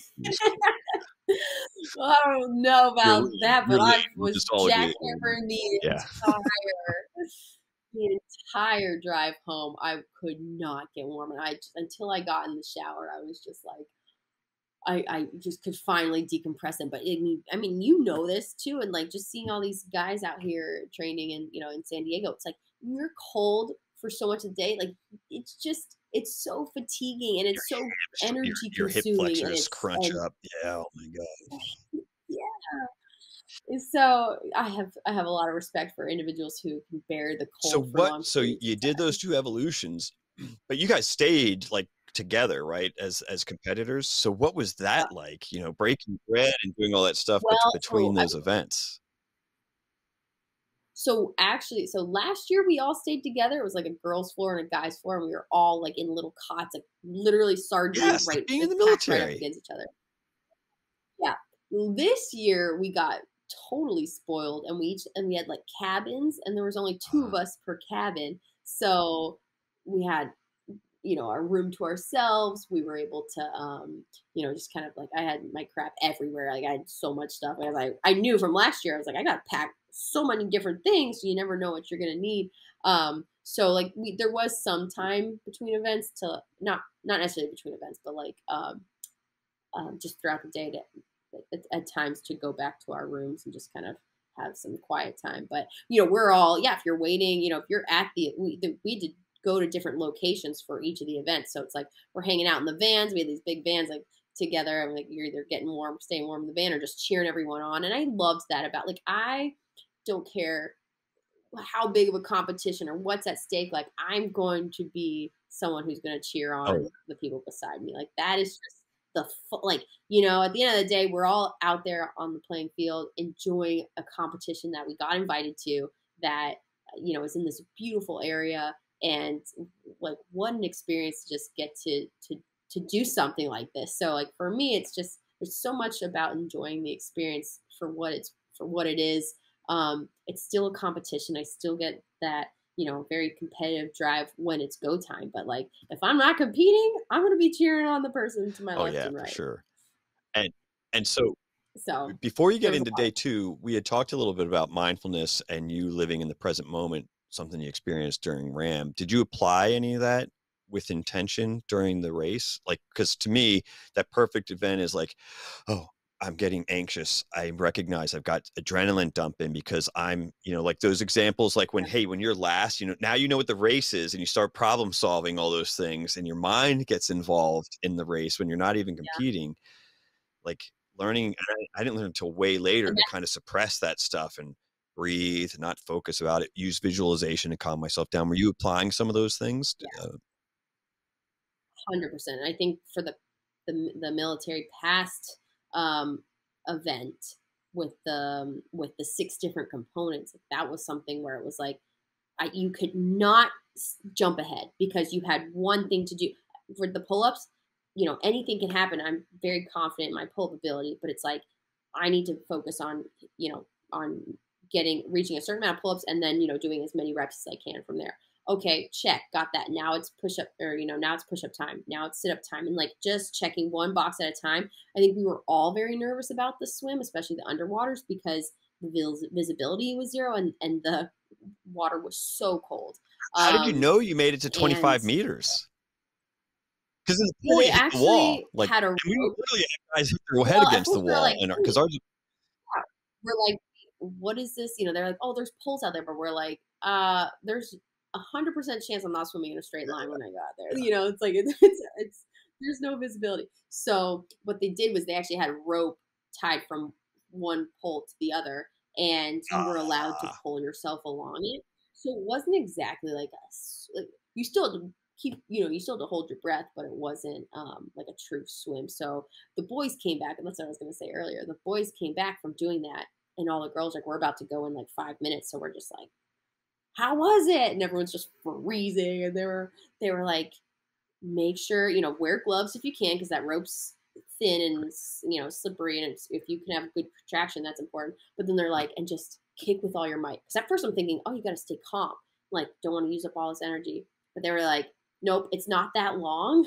They were like, it's so cold. Like I think some of them tried it without kicking, and they were and they just they weren't moving very fast, because it's just I don't really know. Maybe that wouldn't be the I best strategy, I'll give you my but I layman's did. guess at it for what it's worth. Like, even though we're on a podcast, is that like when you hit that cold water, your body shunts all the blood to your core to keep your muscles. Yeah. So you think, oh, it's much more relaxed to use my arms. But if you don't have any oxygen getting to those muscles, you're now ultra taxing a system that's not prepared for it, where your legs, right, so much more muscle and ability to kind of propel you versus and using the arms to guide you. So I'm guessing you had some smart people Yes. coming back, You're right? well, that is exactly, well, I'm so glad I did, because I mean, the water was up to our chest, so it wasn't like over our head, so we could stand. So we were wading out to where that was, and I just remember we were just freezing.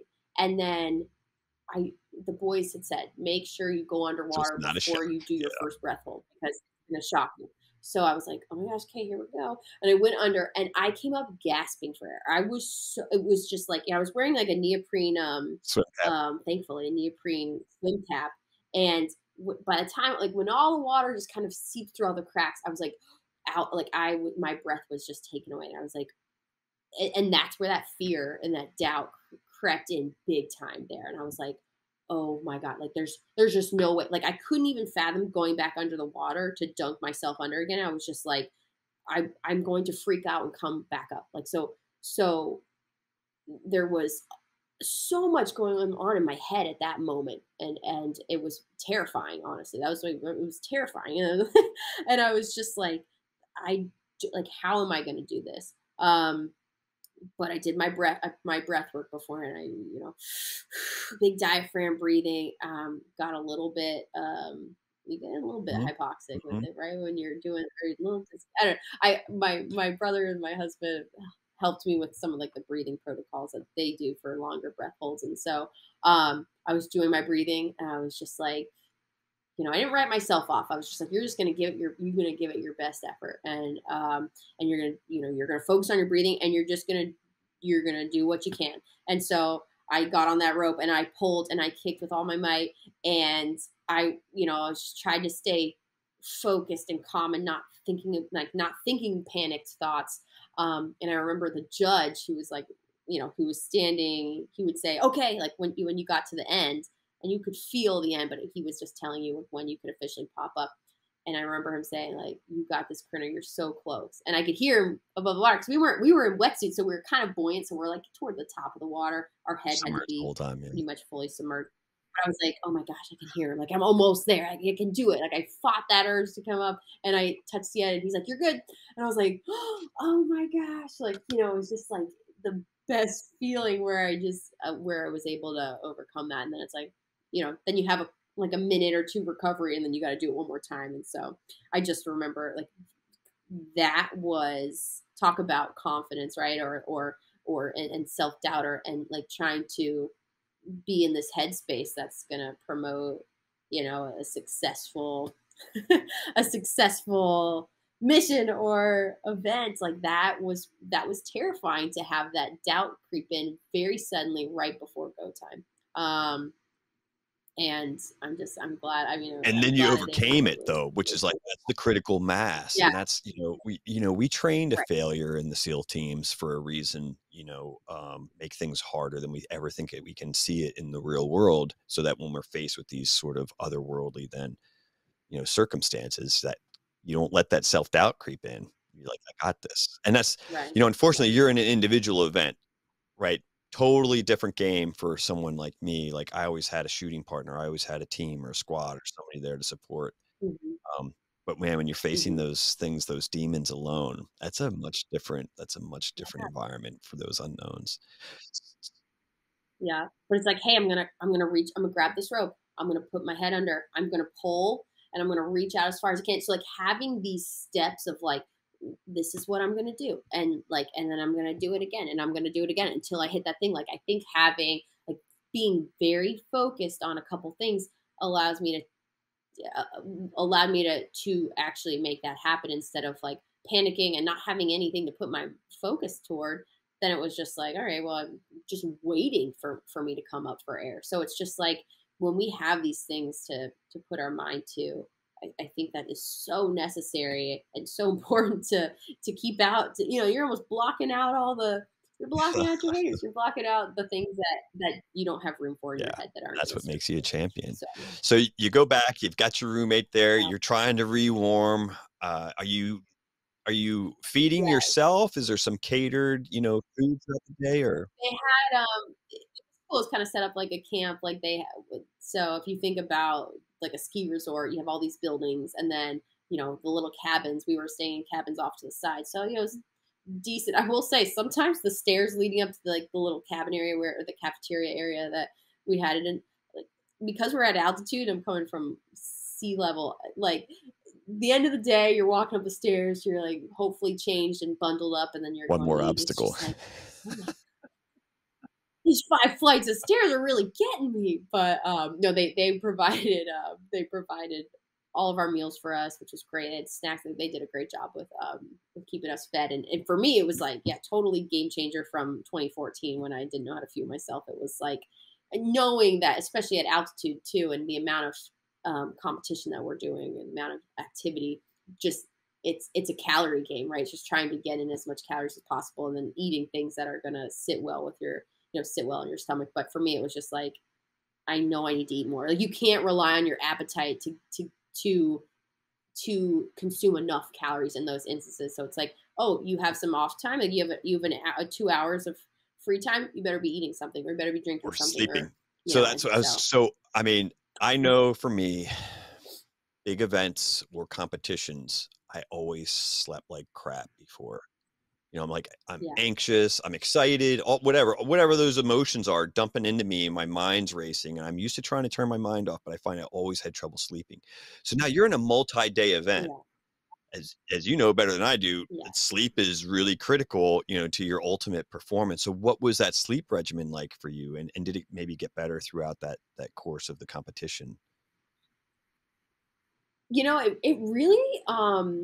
It really was dependent on the briefing the night before and what events were planned for the next day. So like, um for day one, for the night before the first day, I didn't sleep well. The second night I slept really well. I don't know if Exhausted. it's because I was just so exhausted and like fine, like, yeah, after being cold for so long, warming back up, like I slept like a baby that night. But then like for for the third day, with the like, it was just really dependent on how the events were set up. If it was a single elimination, like one chance to do this kind of deal, or like a high stake event, or one that I'm just like, oh, I don't know how I feel about this, or like I don't know what my confidence is like.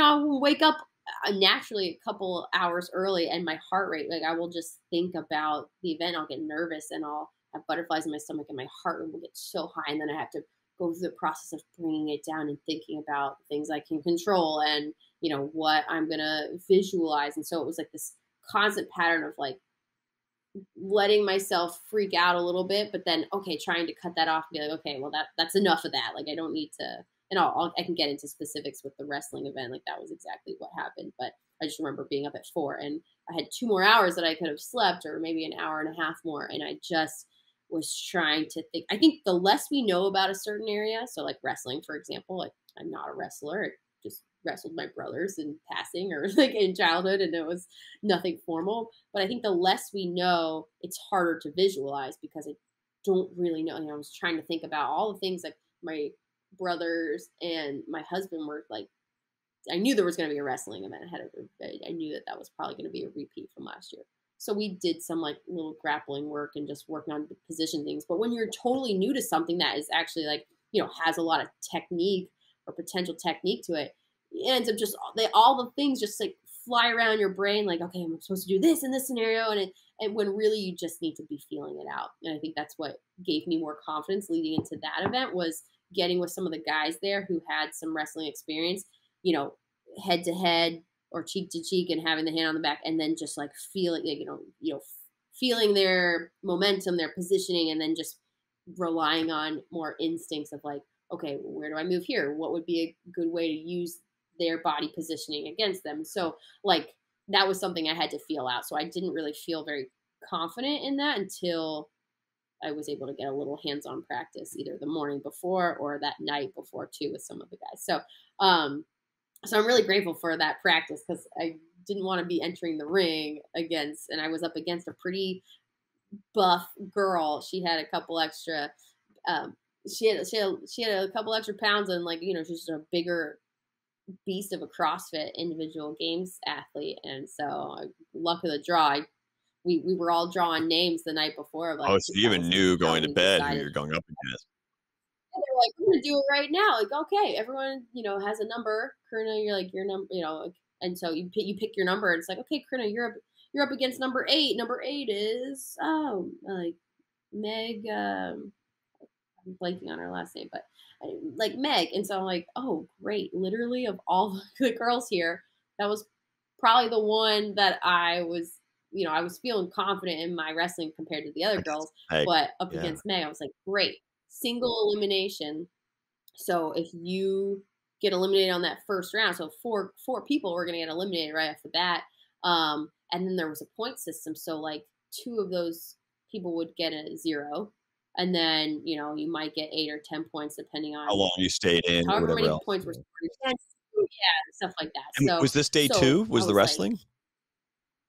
okay, this was day 3. So now, you're sitting in a position by day 3 where you're like, okay, I either need to move up or I need to, like, at the end of the day, you always want the most points as possible. And so the thought of like, wow, I could just for the luck of the draw and depending on just how this 1 90-second match goes, I could literally get a 0 or I could end up, with 25 points. Like, the thought of that and the implications it has on your point system and your placement is huge, especially by day 3. So that was very nerve wracking. I mean, I know for a lot of people, there was a lot of people that were nervous about that because of just, especially on the girls' side, because of lack of wrestling experience. But just the single elimination, just only getting 1 shot is See, also and that frustrating. air quotes here, unequal pairing, excuse me. That's the time when I would use some mental tactics against my opponent. If I knew the night before, I would have walked up to Mm. Meg and be like, "Hey, Meg, just so you know, I have zero wrestling practice, and I'm just telling you, like, don't expect much from me. I'm going to be the best competitor I can be, but just don't expect for much from me." Totally downplay my game, Uh-huh. knowing that, like, because then I can throw Meg off balance when all of a sudden, whoa, this isn't as easy as I thought. I don't want to know the outcome. I want to watch it. No, and I won't tell you that I won't allude to that. But you know what? I kind of adopted this the first time because I'm kind of the same way, like kind of downplay it, be like the dark horse where you're like all of a sudden they're like, oh damn, like she's pretty good at that. But because everyone who competed watched the previous year's wrestling, like I watched all the episodes, and so I did pretty well last year in the wrestling. But there was just this girl Faith who was just a beast, and she was definitely a bigger, stronger powerlifting girl, and so she just took everyone. But like, I fared pretty well in that event, And so I kind of adopted a different approach. Everyone knew I was kind of like excited about the wrestling, and so I was like, I wanted to show like Meg wasn't. I knew she was a strong girl, but it doesn't mean anything from a wrestling standpoint. Some people just really don't like the one-on-one physical contact, and so I was the one who was practicing a lot with some of the other competitors, especially the guys, the bigger guys, and so I was like, let her see me do that because I want her to get in her head like, oh shit, like even though she's smaller than me, like she's gonna come at me, like Ferocious. she's got some moves up her sleeve. She's got good movement. So I Yeah, kind of took that makes sense. approach. I think it worked because I didn't see her kind of really doing anything, and I was like, well, I'm not gonna be in this position where I'm just like, yeah, I don't know what I'm doing. I was like, I'm gonna try to use this time between when we got briefed on what this event and when it's go time to get as much practice and movement technique as possible because I don't see Yeah. any of the other girls doing it, No, and for it's only sure. going to help me, and it's only going And, to make I me mean, I have more a wrestling confident. background. I was not elite level at all. But that the approach that you guys are taking to wrestling, it's all about center of gravity. And women are much better at it than men Yes, naturally. So knowing that component of it, if you can address and your size actually has less to do with it in that regard. So sure. Well, and I didn't even explain to you the rules. So you had 90 minute or 90 seconds, and it's all stand up grappling. So if whoever touches the ground, if you touch the ground on oh, I thought you anything had to get other than out of your the feet, pit, but it's literally if you get the person if you do a no, takedown, yeah. So if you hit the yeah, ground, so it was okay. all takedowns. So that was definitely a different element. Like, if you were the aggressor, we had a ref who, like, was, um, you know, very well versed in wrestling, and so, if you were the aggressor and you took someone down, but you like, your elbow hit first or your side hit first, the other, they're still going to give Yeah. you the point, of the takedown. But you know, but it did change things. Like, if you were the aggressor, but like, you know, if you're coming at someone and then they just pull you forward and you touch the ground, it's like, well, like that's where the stronger person, if they're That's not that's smart where my about it, tactic can, is, like a little give Kempo you, technique of like use the opponent's energy and weight yeah, against them. That would be what I would try and do. right, So right. So that was so. Like I said, I think I picked. To be fair, like I think Meg and I were a great matchup, and it's hard when it's something like draw and then single elimination. Like that could have been the championship. Like that could have been for first and second, but instead it was the deciding factor of like who moves on to the final four and who drops wow. to the bottom. So that's why I wished, like, and they just didn't have time to do more. They were like, because I at first I was like, or I mean, the whole time, like they knew, the staff knew. I was like, I really don't like that this is single elimination. I feel like it doesn't give the athletes a chance to really find a placement that's worthy of like Yeah, where especially if you you get stack eliminated up. by somebody who's And way we behind just, in the points from you. This is oh yeah, exactly. So they were just like, we just don't have the time to so do let's more. leave day 2 as So our surprise episode. And so was there another event on day 3 besides the wrestling? yeah, so wrestling was in the morning, and we had a mountain bike event in the evening, in the afternoon, and it was so awesome. We took the chairlift up to the top, and we had like a 10-mile course in 3 laps. Came out to 10 miles, and then at the start line, they told us, instead of, like, we were all thinking, okay, we finished on our third lap, and they're like, the finish is actually at the bottom of the mountain, so you guys are going to ride down an extra 4 miles of downhill mountain biking to get to the finish. And like, I was ecstatic. I think some people, like, who weren't very avid mountain bikers, were a little bit nervous, but it turned out to be like the most fun event for pretty much everyone because it was beautiful out and the course was amazing and it wasn't super techy, but it was just a good time. And then to finish on four, like most of us were going to ride down anyway at the end because they were like, yeah, you can ride the trails down to the finish Oh, I line. can't even But imagine because if um, memory serves me correctly, I think Big Bear was the first mountain in the US to adopt lift service mountain biking. So they probably have some of the most established oh, trails and everything out there. If I remember correctly, it really kind of evolved out of there. And that's where like the first epic races were those 6 cyclists that go like 60 miles an hour down, those rocks. that's awesome. Well, it was a blast. I had a very eventful race though. So, in to make it a long story short, I basically my seat fell off during the race. But who needs a seat for a Oh my mountain bike. god. I'm just kidding. But I mean, so it was. So I was borrowing a friend's bike, and They didn't even my friend provide you guys Michaela lent me her bikes? bike. They did, but you could bring your own. And I was driving, and I was like, "Well, I bike all the time. I want to take mine." But I was talking to my friend Michaela, and I was riding with her a couple weeks out, and I was like, I've had my bike for a while. I don't like it's a good bike, but if I had a chance to like do a like to rent a nice demo bike, like I would. And so I was like, what do you think I should rent for this event? And she's like, honestly, you should just take this bike. And it was the one she was on. She's like, you should just take mine. I was like, what, really? So she gave it to me to use for this event. So so she basically gave it to me, and we swapped seats because my butt was used to my seat and she wanted to use her seat. And so I was like, it's not a big deal. It's just like, we'll swap seats. So I swapped it. Taylor, my husband, helped me put it on before I left. It was all secured. Took it to the event. Well, when I got to the parking lot on race day, or I knew, right before we were about to take the lift up, I was like, you know what? My seat feels like it could be pushed back a little bit. Like I feel like it's a little bit of a different position than I'm used to. So I took the tool out, I loosened it up, all stuff, loosened it back with my fingers just to check to see if I liked that position. Got totally sidetracked. And forgot to even grab my tool from the bench. It didn't even tighten it with the tool. I just had tightened it with my fingers, and I went right up the lift. Matt Martini And is so mad I at you brought my right bag now. up. Oh my gosh, I'm so mad at myself. But so I left my tool on the bench. I brought my bag up, which just had like extra shoes and stuff, and I'm clipped in. So I like the clip-ins, and I've been comfortable with that. So doing my practice laps or practice riding up before the event started, I was so excited. Got off to a great start, and the lap was they were like 3.3-mile laps, so it was like pretty short, and we had 3 of them. And it starts off with this awesome downhill, very rocky, but not super technical. Just like, you're just going over a lot of rocks. And so, I'm flying, taking off on this first lap and going.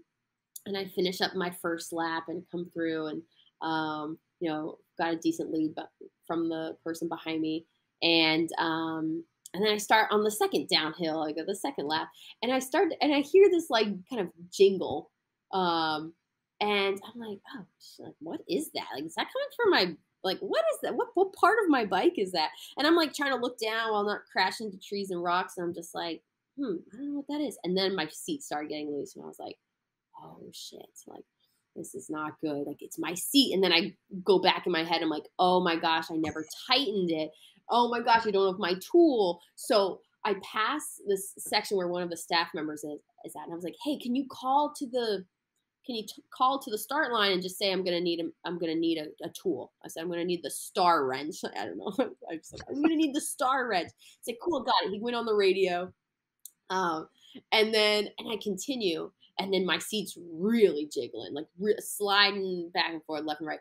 Then it just cockeyes. It's just like the seat. One of the bars connecting the bottom to the little plate at the top of the stem just slips off. So now I'm sitting sideways, and it's like the seat is just totally only hanging on by one bar. And I was like, so I hopped off, and I'm like, gosh, I don't have that much time.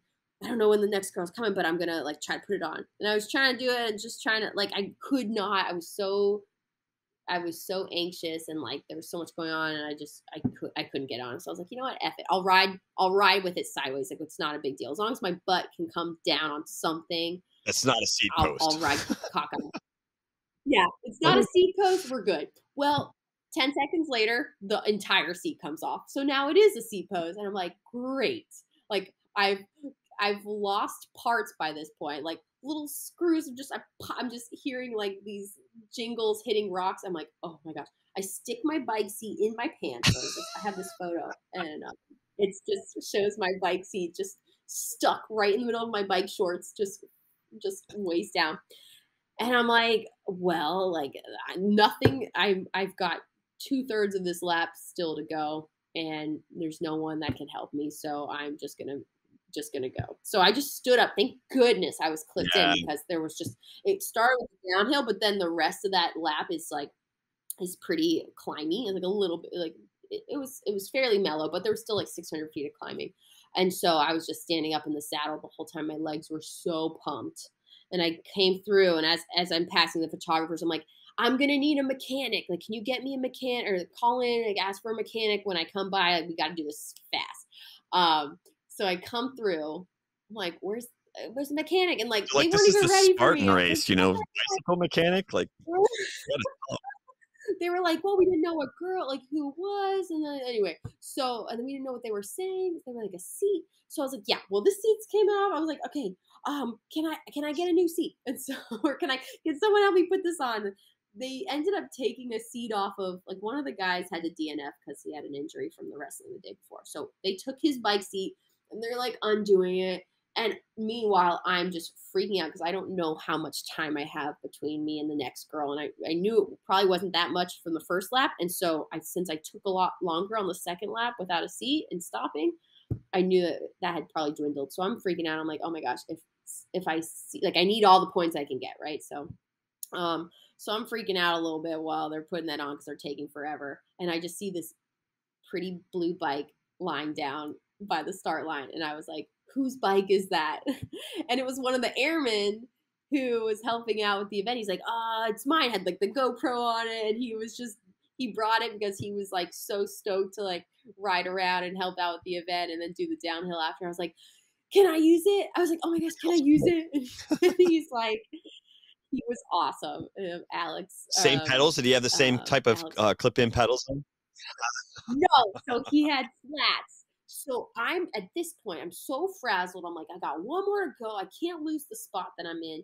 So I just take off, and I'm got my clip-in shoes on his flat pedals, and I'm sliding. At first, I'm like, I don't even care. Like, I'm gonna go and just do this lap. Oh, at first I was like, you know what? Just give me my bike. Don't care about the seat. I just need to get my lap in. Like, I'm gonna do it without a bike seat. And they were like, no, you need a bike seat. And I was like, damn. So then I found that blue bike, and I was like, can I have it? So then I'd taken off. I had like 5 pedal strokes in, and I'm like, wow, this is going to be terrible if I ride with my clip-ins. And I had my backpack up there with a pair of shoes. So I like threw up my shoes. I'm like, someone's helping me put on one shoe. I'm putting on the other. They're tying that shoe. I'm tying this shoe. Like, this is so, I've never been more frazzled, I think, in a situation in recent times than that. And then I grabbed the bike. I just jet out of there and didn't see that girl come up behind me. So I was like, thank goodness. Because if she saw that, even just having, if you know how close someone is, like on a course like that, you're not seeing even the person's fairly close. You're not going to see them. So that's a huge strategy. Like, I just didn't want anyone to know that I was that close to them. So I just took off like a bat out of hell, and it was a really nice bike. And I like, this dropper post. So I just adjusted it to my height, and I had the most fun lap. I was cruising, and his bike was, like I said, it was just top line. And then I got to take it on all the way down. Like, so the next lap, we finish up the 3 laps, and then we just send it on the downhill. And I crossed the finish line, huge smile on my face. I'm happy with my placement. And the next girl crosses what was the time? She crosses like, oh my God, that was close. I kid you. She never saw me, but she was, I think maybe it was like 50 seconds. It was not much, but like, over the grand scheme of things, I was like, oh my gosh, this could have been so crazy. Like, if I had waited for them to put on the seat, like, it just would have been. And meanwhile, you really owe that airman because, I'm sure his bike was more than a pretty penny. And I'm also sure he was very much looking forward to riding that bad boy down to Bear. Yes, I know. I was talking with after. I'm like, I'm so sorry I took your bike. But he's like, no, I found the other bike that I was going to use the seat of. He's like, I just rode that one down. It was a blast. But thank you so much. So anyway, he's close. He's near and dear to my heart for having done that. But yeah, so it was a very fun day with the wrestling and the biking, but it had its, like I said, my heart rate was out the roof on the wrestling, and then with the biking, it was but here's an opportunity, right? As a competitor and a champion, it was a near failure that you overcame through your mental awareness, your acuity, and your determination. All those things, and also, right, we call it failing forward, right, or first attempt at learning, the acronym FAIL. And I guarantee the next time you have an event, it doesn't have to be a bicycle, but an event that has any component outside of you, you're going to be going over that thing in a much different way, and probably already have checklists and all those other things. Yeah. Like, okay, equipment check, right? Bam. Yeah. there's always, especially like you said, especially when there's equipment involved. So, Awesome story. so yeah, that was fun. Oh, there was a third test that day. There was a third event. So in between the wrestling and the mountain biking, we had a Mhm. pacer test, which is like the middle school beep test or So the high I school my beep test children, right, where they do that they've done that test since they were in elementary school, and they would always come home from my kids were always good at it naturally. I mean, they would always talk about this pacer test. I'm like, "What the hell? We didn't have that when I was in school." And so I got to watch. I watched a little bit of that coverage on Instagram of you guys doing the pacer test, and I was like, "That's what it's about." uh, yep, and boy does it get fast. Yeah. It gets And it's fast. again, you're So gaming it you're because just you're kind like, of you have like, so all much right, time to get to the one side, and so you kinda start walking, or going at a slow jog, but you don't wanna get eliminated, right? So you're always trying to pace it's right. literally you're pacing yourself for that. So Right. No, it was that was it was it was fun. I mean, it was just like the longest yeah, suicide you were into. But anyway, it was cool. It was cool to see some of the top finishers with just like wow, like respect to those individuals who, especially the guys especially too.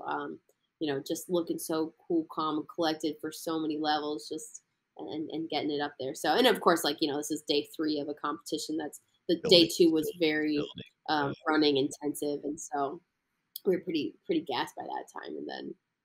And then day four was when they so the night of the third night they introduced the mystery event, which was the tactical one where we'd be shooting and doing. We actually did real dummy drags. So like the airmen who were there, they at first we were gonna have a dummy, and they were like, well, why don't they just carry us or drag us? And so they were like, and so Spartan staff was just like, okay.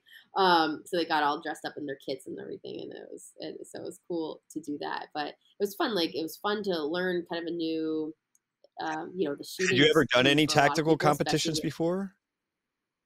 no, never done any So I tactical saw competitions. you So pick up the airman, and he did a good job of playing dead or limp, which is like, that dead weight is way harder than picking up a dummy. I mean, a dummy's hard, but when you have a live human yeah, being that's not, responsive, it's really hard. And your right. technique for picking him up was flawless. Like Well, thank you. Well, I have my brother and husband to thank for that because crossing we those do legs, practice crossing the a arms, fireman pulling them carry. up over your shoulder. I was like, dang, Yeah. somebody taught that girl straight. That was very fun. I really enjoyed that event. Like from the yeah, actually carrying a person. I mean, they were supposed to be they weren't supposed to be totally dead. They're supposed to be a casualty. So I think he did a good job of being dead, like dead weight, but not The like limp if noodle. he were actually playing dead, it would be incredibly difficult. But I mean that being able to fireman carry that 215-pound guy with his weight vest on was what gave me a leg up in that event because I was not going to be the fastest. My shooting was not going to be the best, so I had to make up ground when where at all possible. And so we had three carries. It was like we had three carries with shooting 10 rounds of target practice in between each one, and then you get docked points for every miss, 10 seconds for every miss, and then if you like didn't put the safety on or we had to follow a very specific like gun handling technique, and so we'd get docked x amount of seconds for mishandling. And so like that was really cool, and just getting a little bit of practice beforehand. We didn't get a ton. We probably got like 10 shots with it beforehand. And then we are like, okay, go time. And now your heart rate's elevated. And so that was really cool to just kind of be thrown into that and be like, wow, okay, well, like here we are. We're gonna do this. That was really cool. And then at the end we put on a 50-pound ruck for girls and then a 70-pound ruck for guys. And we ran up a half mile up this, it was probably 0.6 miles up. And so it ended up being over a mile, but we rucked up this heck of a steep hill or mountainside and then ran it back down as quickly as possible. So like I mean, all in all, it took about, I think it took about, 15 minutes, 15 to 18 minutes for most people with the shooting and the dummies and the drags and carries plus the ruck. Like Man, it was a cool combo. I'm like super psyched. I went the biggest thing I left with that in terms of like wanting or having a desire to do something new was Yeah. that And tactical event and maybe yeah, and I implement have more some of that. friends of ours here in the Virginia Beach Pungo area that I was in bicycle racing with, and they're a great family here. And they've been getting into the tactical sports, and they're my age. They're a little older than me. Oh, They're probably mid 50s, I guess. And it's so much fun watching this couple like go out there, compete, and do all their stuff. It's like it's inspiring me to be like, okay, I've been retired long enough. Maybe it's time for me to start getting my shoe. yeah, get Yeah, back out so there, very Bob. cool. No, but a lot of respect to just be able to like at that point it's not just it's so much skill and heart rate and breath control and or just overall body control and with tied into the combination of physicality and fitness like they're so completely different, so it was just really cool to combine the two and get a chance to really like try Yeah, that because out they're in operator events and tests, and, like, the competitions. thing that like, anytime that I designed a Monster Mash, I think other than my retirement, which just ended up being a run, swim, run, but anytime I designed a Monster Mash, I always wanted at least 1 or 2 shooting components in it because that's the champion mindset, because Mhm. you're inevitably gonna drop a shot. And it's like, do you drop that shot and forget about it and get back to your fundamentals and correct? Because, for us, there are big penalties. If you dropped a shot, it was usually 30 seconds up to a 2-minute penalty, depending on the length of the course, right? We Mhm. wanted to like, hey, accuracy is what we're driving here because that's what we're paid to do. And so, like, you drop a shot and you would watch people, if they let it get inside their head, the next thing you know, everything blows up, their whole race crumbles. But then that champion drops a shot, goes, dials back in, and boom, boom, boom, hammers, nails. That's like, that's what you want to see. I thought it's so cool because yeah, you can get frustrated, and then it's like, well, and what when it comes to something as fine tuned as like accuracy and precision, it's like that is absolutely going Yeah. to play Well, into so your I won't decision. So ask you anyway, about the results. We'll let the listeners, watch the show. It's going to be on YouTube with Spartan Races. yeah, I think I'm pretty sure that's it's gonna be And I'll put the link if in the you show just notes. are on You YouTube and know, and type I'll in. how to Well, you can link last year's like Spartan Games, and then yeah, then the new one will should have should have that link up. But yeah, it was a great experience, and I wasn't able to do a ton of racing this year as much as I um, had wanted to or had anticipated, just with a lot of other things going on. And but it was very cool to end my season with that event, and just getting fired up for next year, and kind of like I said, adding some new ideas to maybe what I'm trying to challenge myself in yeah. And for so what are you looking 2022. forward to in 2022? Like, what's the if you have a goal already carved out for you, I'm sure that's what you're going to spend the next few weeks over, but Yeah, yeah, exactly. This is definitely that time to really think about where I want that focus to be. But with my husband being in the Navy, and a twin brother in the Navy, um, and just having so much fun in that tactical event, I really would like to develop like a new skill, with my some marksmanship, and work on that, and just and I think guns were always something that kind of freaks me out, and I kind of just stayed away from because I I think it just came down to just feeling you're unsafe around because unfamiliar I with it. didn't know Yeah. what I was Just doing. like a chainsaw, like if you've I'm not familiar used with it, to and working with a chainsaw, you look at it and somebody hands you a yeah, running chainsaw, you're like, God dang, this is scary. exactly. And then you don't know what how the other person who's handling it around you, like they know really what they're Mm. doing, or if they're sick, that's it's so so for the longest time, I've done some skeet shooting, and like we'll do some target practice with my brothers. And over the years, that confidence or that familiarity has increased a little bit, and so it became like for this event. By the time I got to this event, it was like, and being around more military oriented personnel who and just being more confident in my own kind of um, knowledge and understanding of some of the protocols there. It just got me more excited than anything to maybe learn more in the area, because like when you learn more, you know what you're doing, you know how to handle things, dangerous things, in a capable manner. Now now it's, again, it's that confidence, and and it doesn't become scary to you anymore, and now you can actually use it, in self-defense, or um to do something that now gives you a new capability in some other area, right? It's like there's so many applications for it that and so I just like having overcome that kind of fears, or Mhm. just that shyness toward anything gun related, to now, like, oh no, I want to be empowered to learn what I'm doing, and know what I'm doing here, so that in an emergency or in a crisis or in like certain scenarios, like I can be that, I can step up and actually defend myself, or X, Y, and Z. So I have reached a point where I'm just like, would be really excited to learn more in that area, and I know it's going to be part of a lot of the training that my husband's going to be undergoing over the next few months. And so it's like, why not join him in that, or like make it be something that we could Very both learn cool. more about. Um, so yeah, so I definitely want to, like, I would love to do a tactical games next year, and kind of explore a little bit more of that scene. Of course, if I would hope that they continue doing the Spartan Games. So like the nice thing about that is it doesn't. I didn't train for it. Like, I didn't train specifically for it, because I just, I run, I swim, I bike, I lift, I do all these odd objects and like military style training, and it's just all a part of what I love to do on over the course of a given week. So it's and I really like being well versed in so many different areas. So if there's an area that, like, oh wow, I wasn't very good at that, or like I've never really done this before, it encourages me to learn more, or Yeah, do for more sure. of Well, that one thing.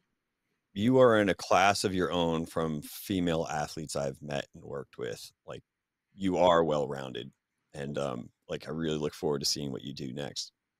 Now, in the meantime, Thank are you. you doing, nutrition and dietitian work with athletes, and you are having clients right now? Yes, I am.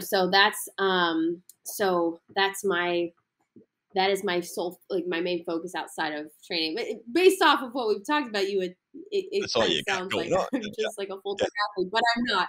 No, the majority of my days are, working as a registered dietitian. I have my own private practice for remote work with individuals on their nutrition, whether that's for just lifestyle, just healthier lifestyle, or weight loss, or I do have quite a few athletes that I work with on performance nutrition. So I really enjoy, there's so many things I've learned over the years through personal experience with my racing and athletic pursuits, and then of course a lot of my schooling. And so it's just fun to not only have had the opportunity and continue having the opportunity to apply that to my own my own pursuits as an athlete, but then to apply that, or to help others apply that to their sports, whether that's just recreational, or they're big time professional athletes, or operators, or just anyone in any servicemen and women in the tactical field that are just trying to hone in on their performance and health. So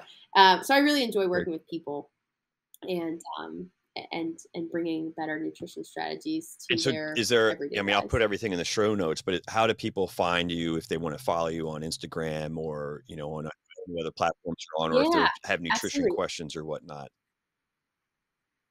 Totally. I'm fairly active on Instagram, so that's probably the best social media site. So CS Coffin 13 is my Instagram handle, and that has my website linked to it in the profile. But the RD athlete is .com is my website, and so I have lots of people reach out to me over Instagram or through my website.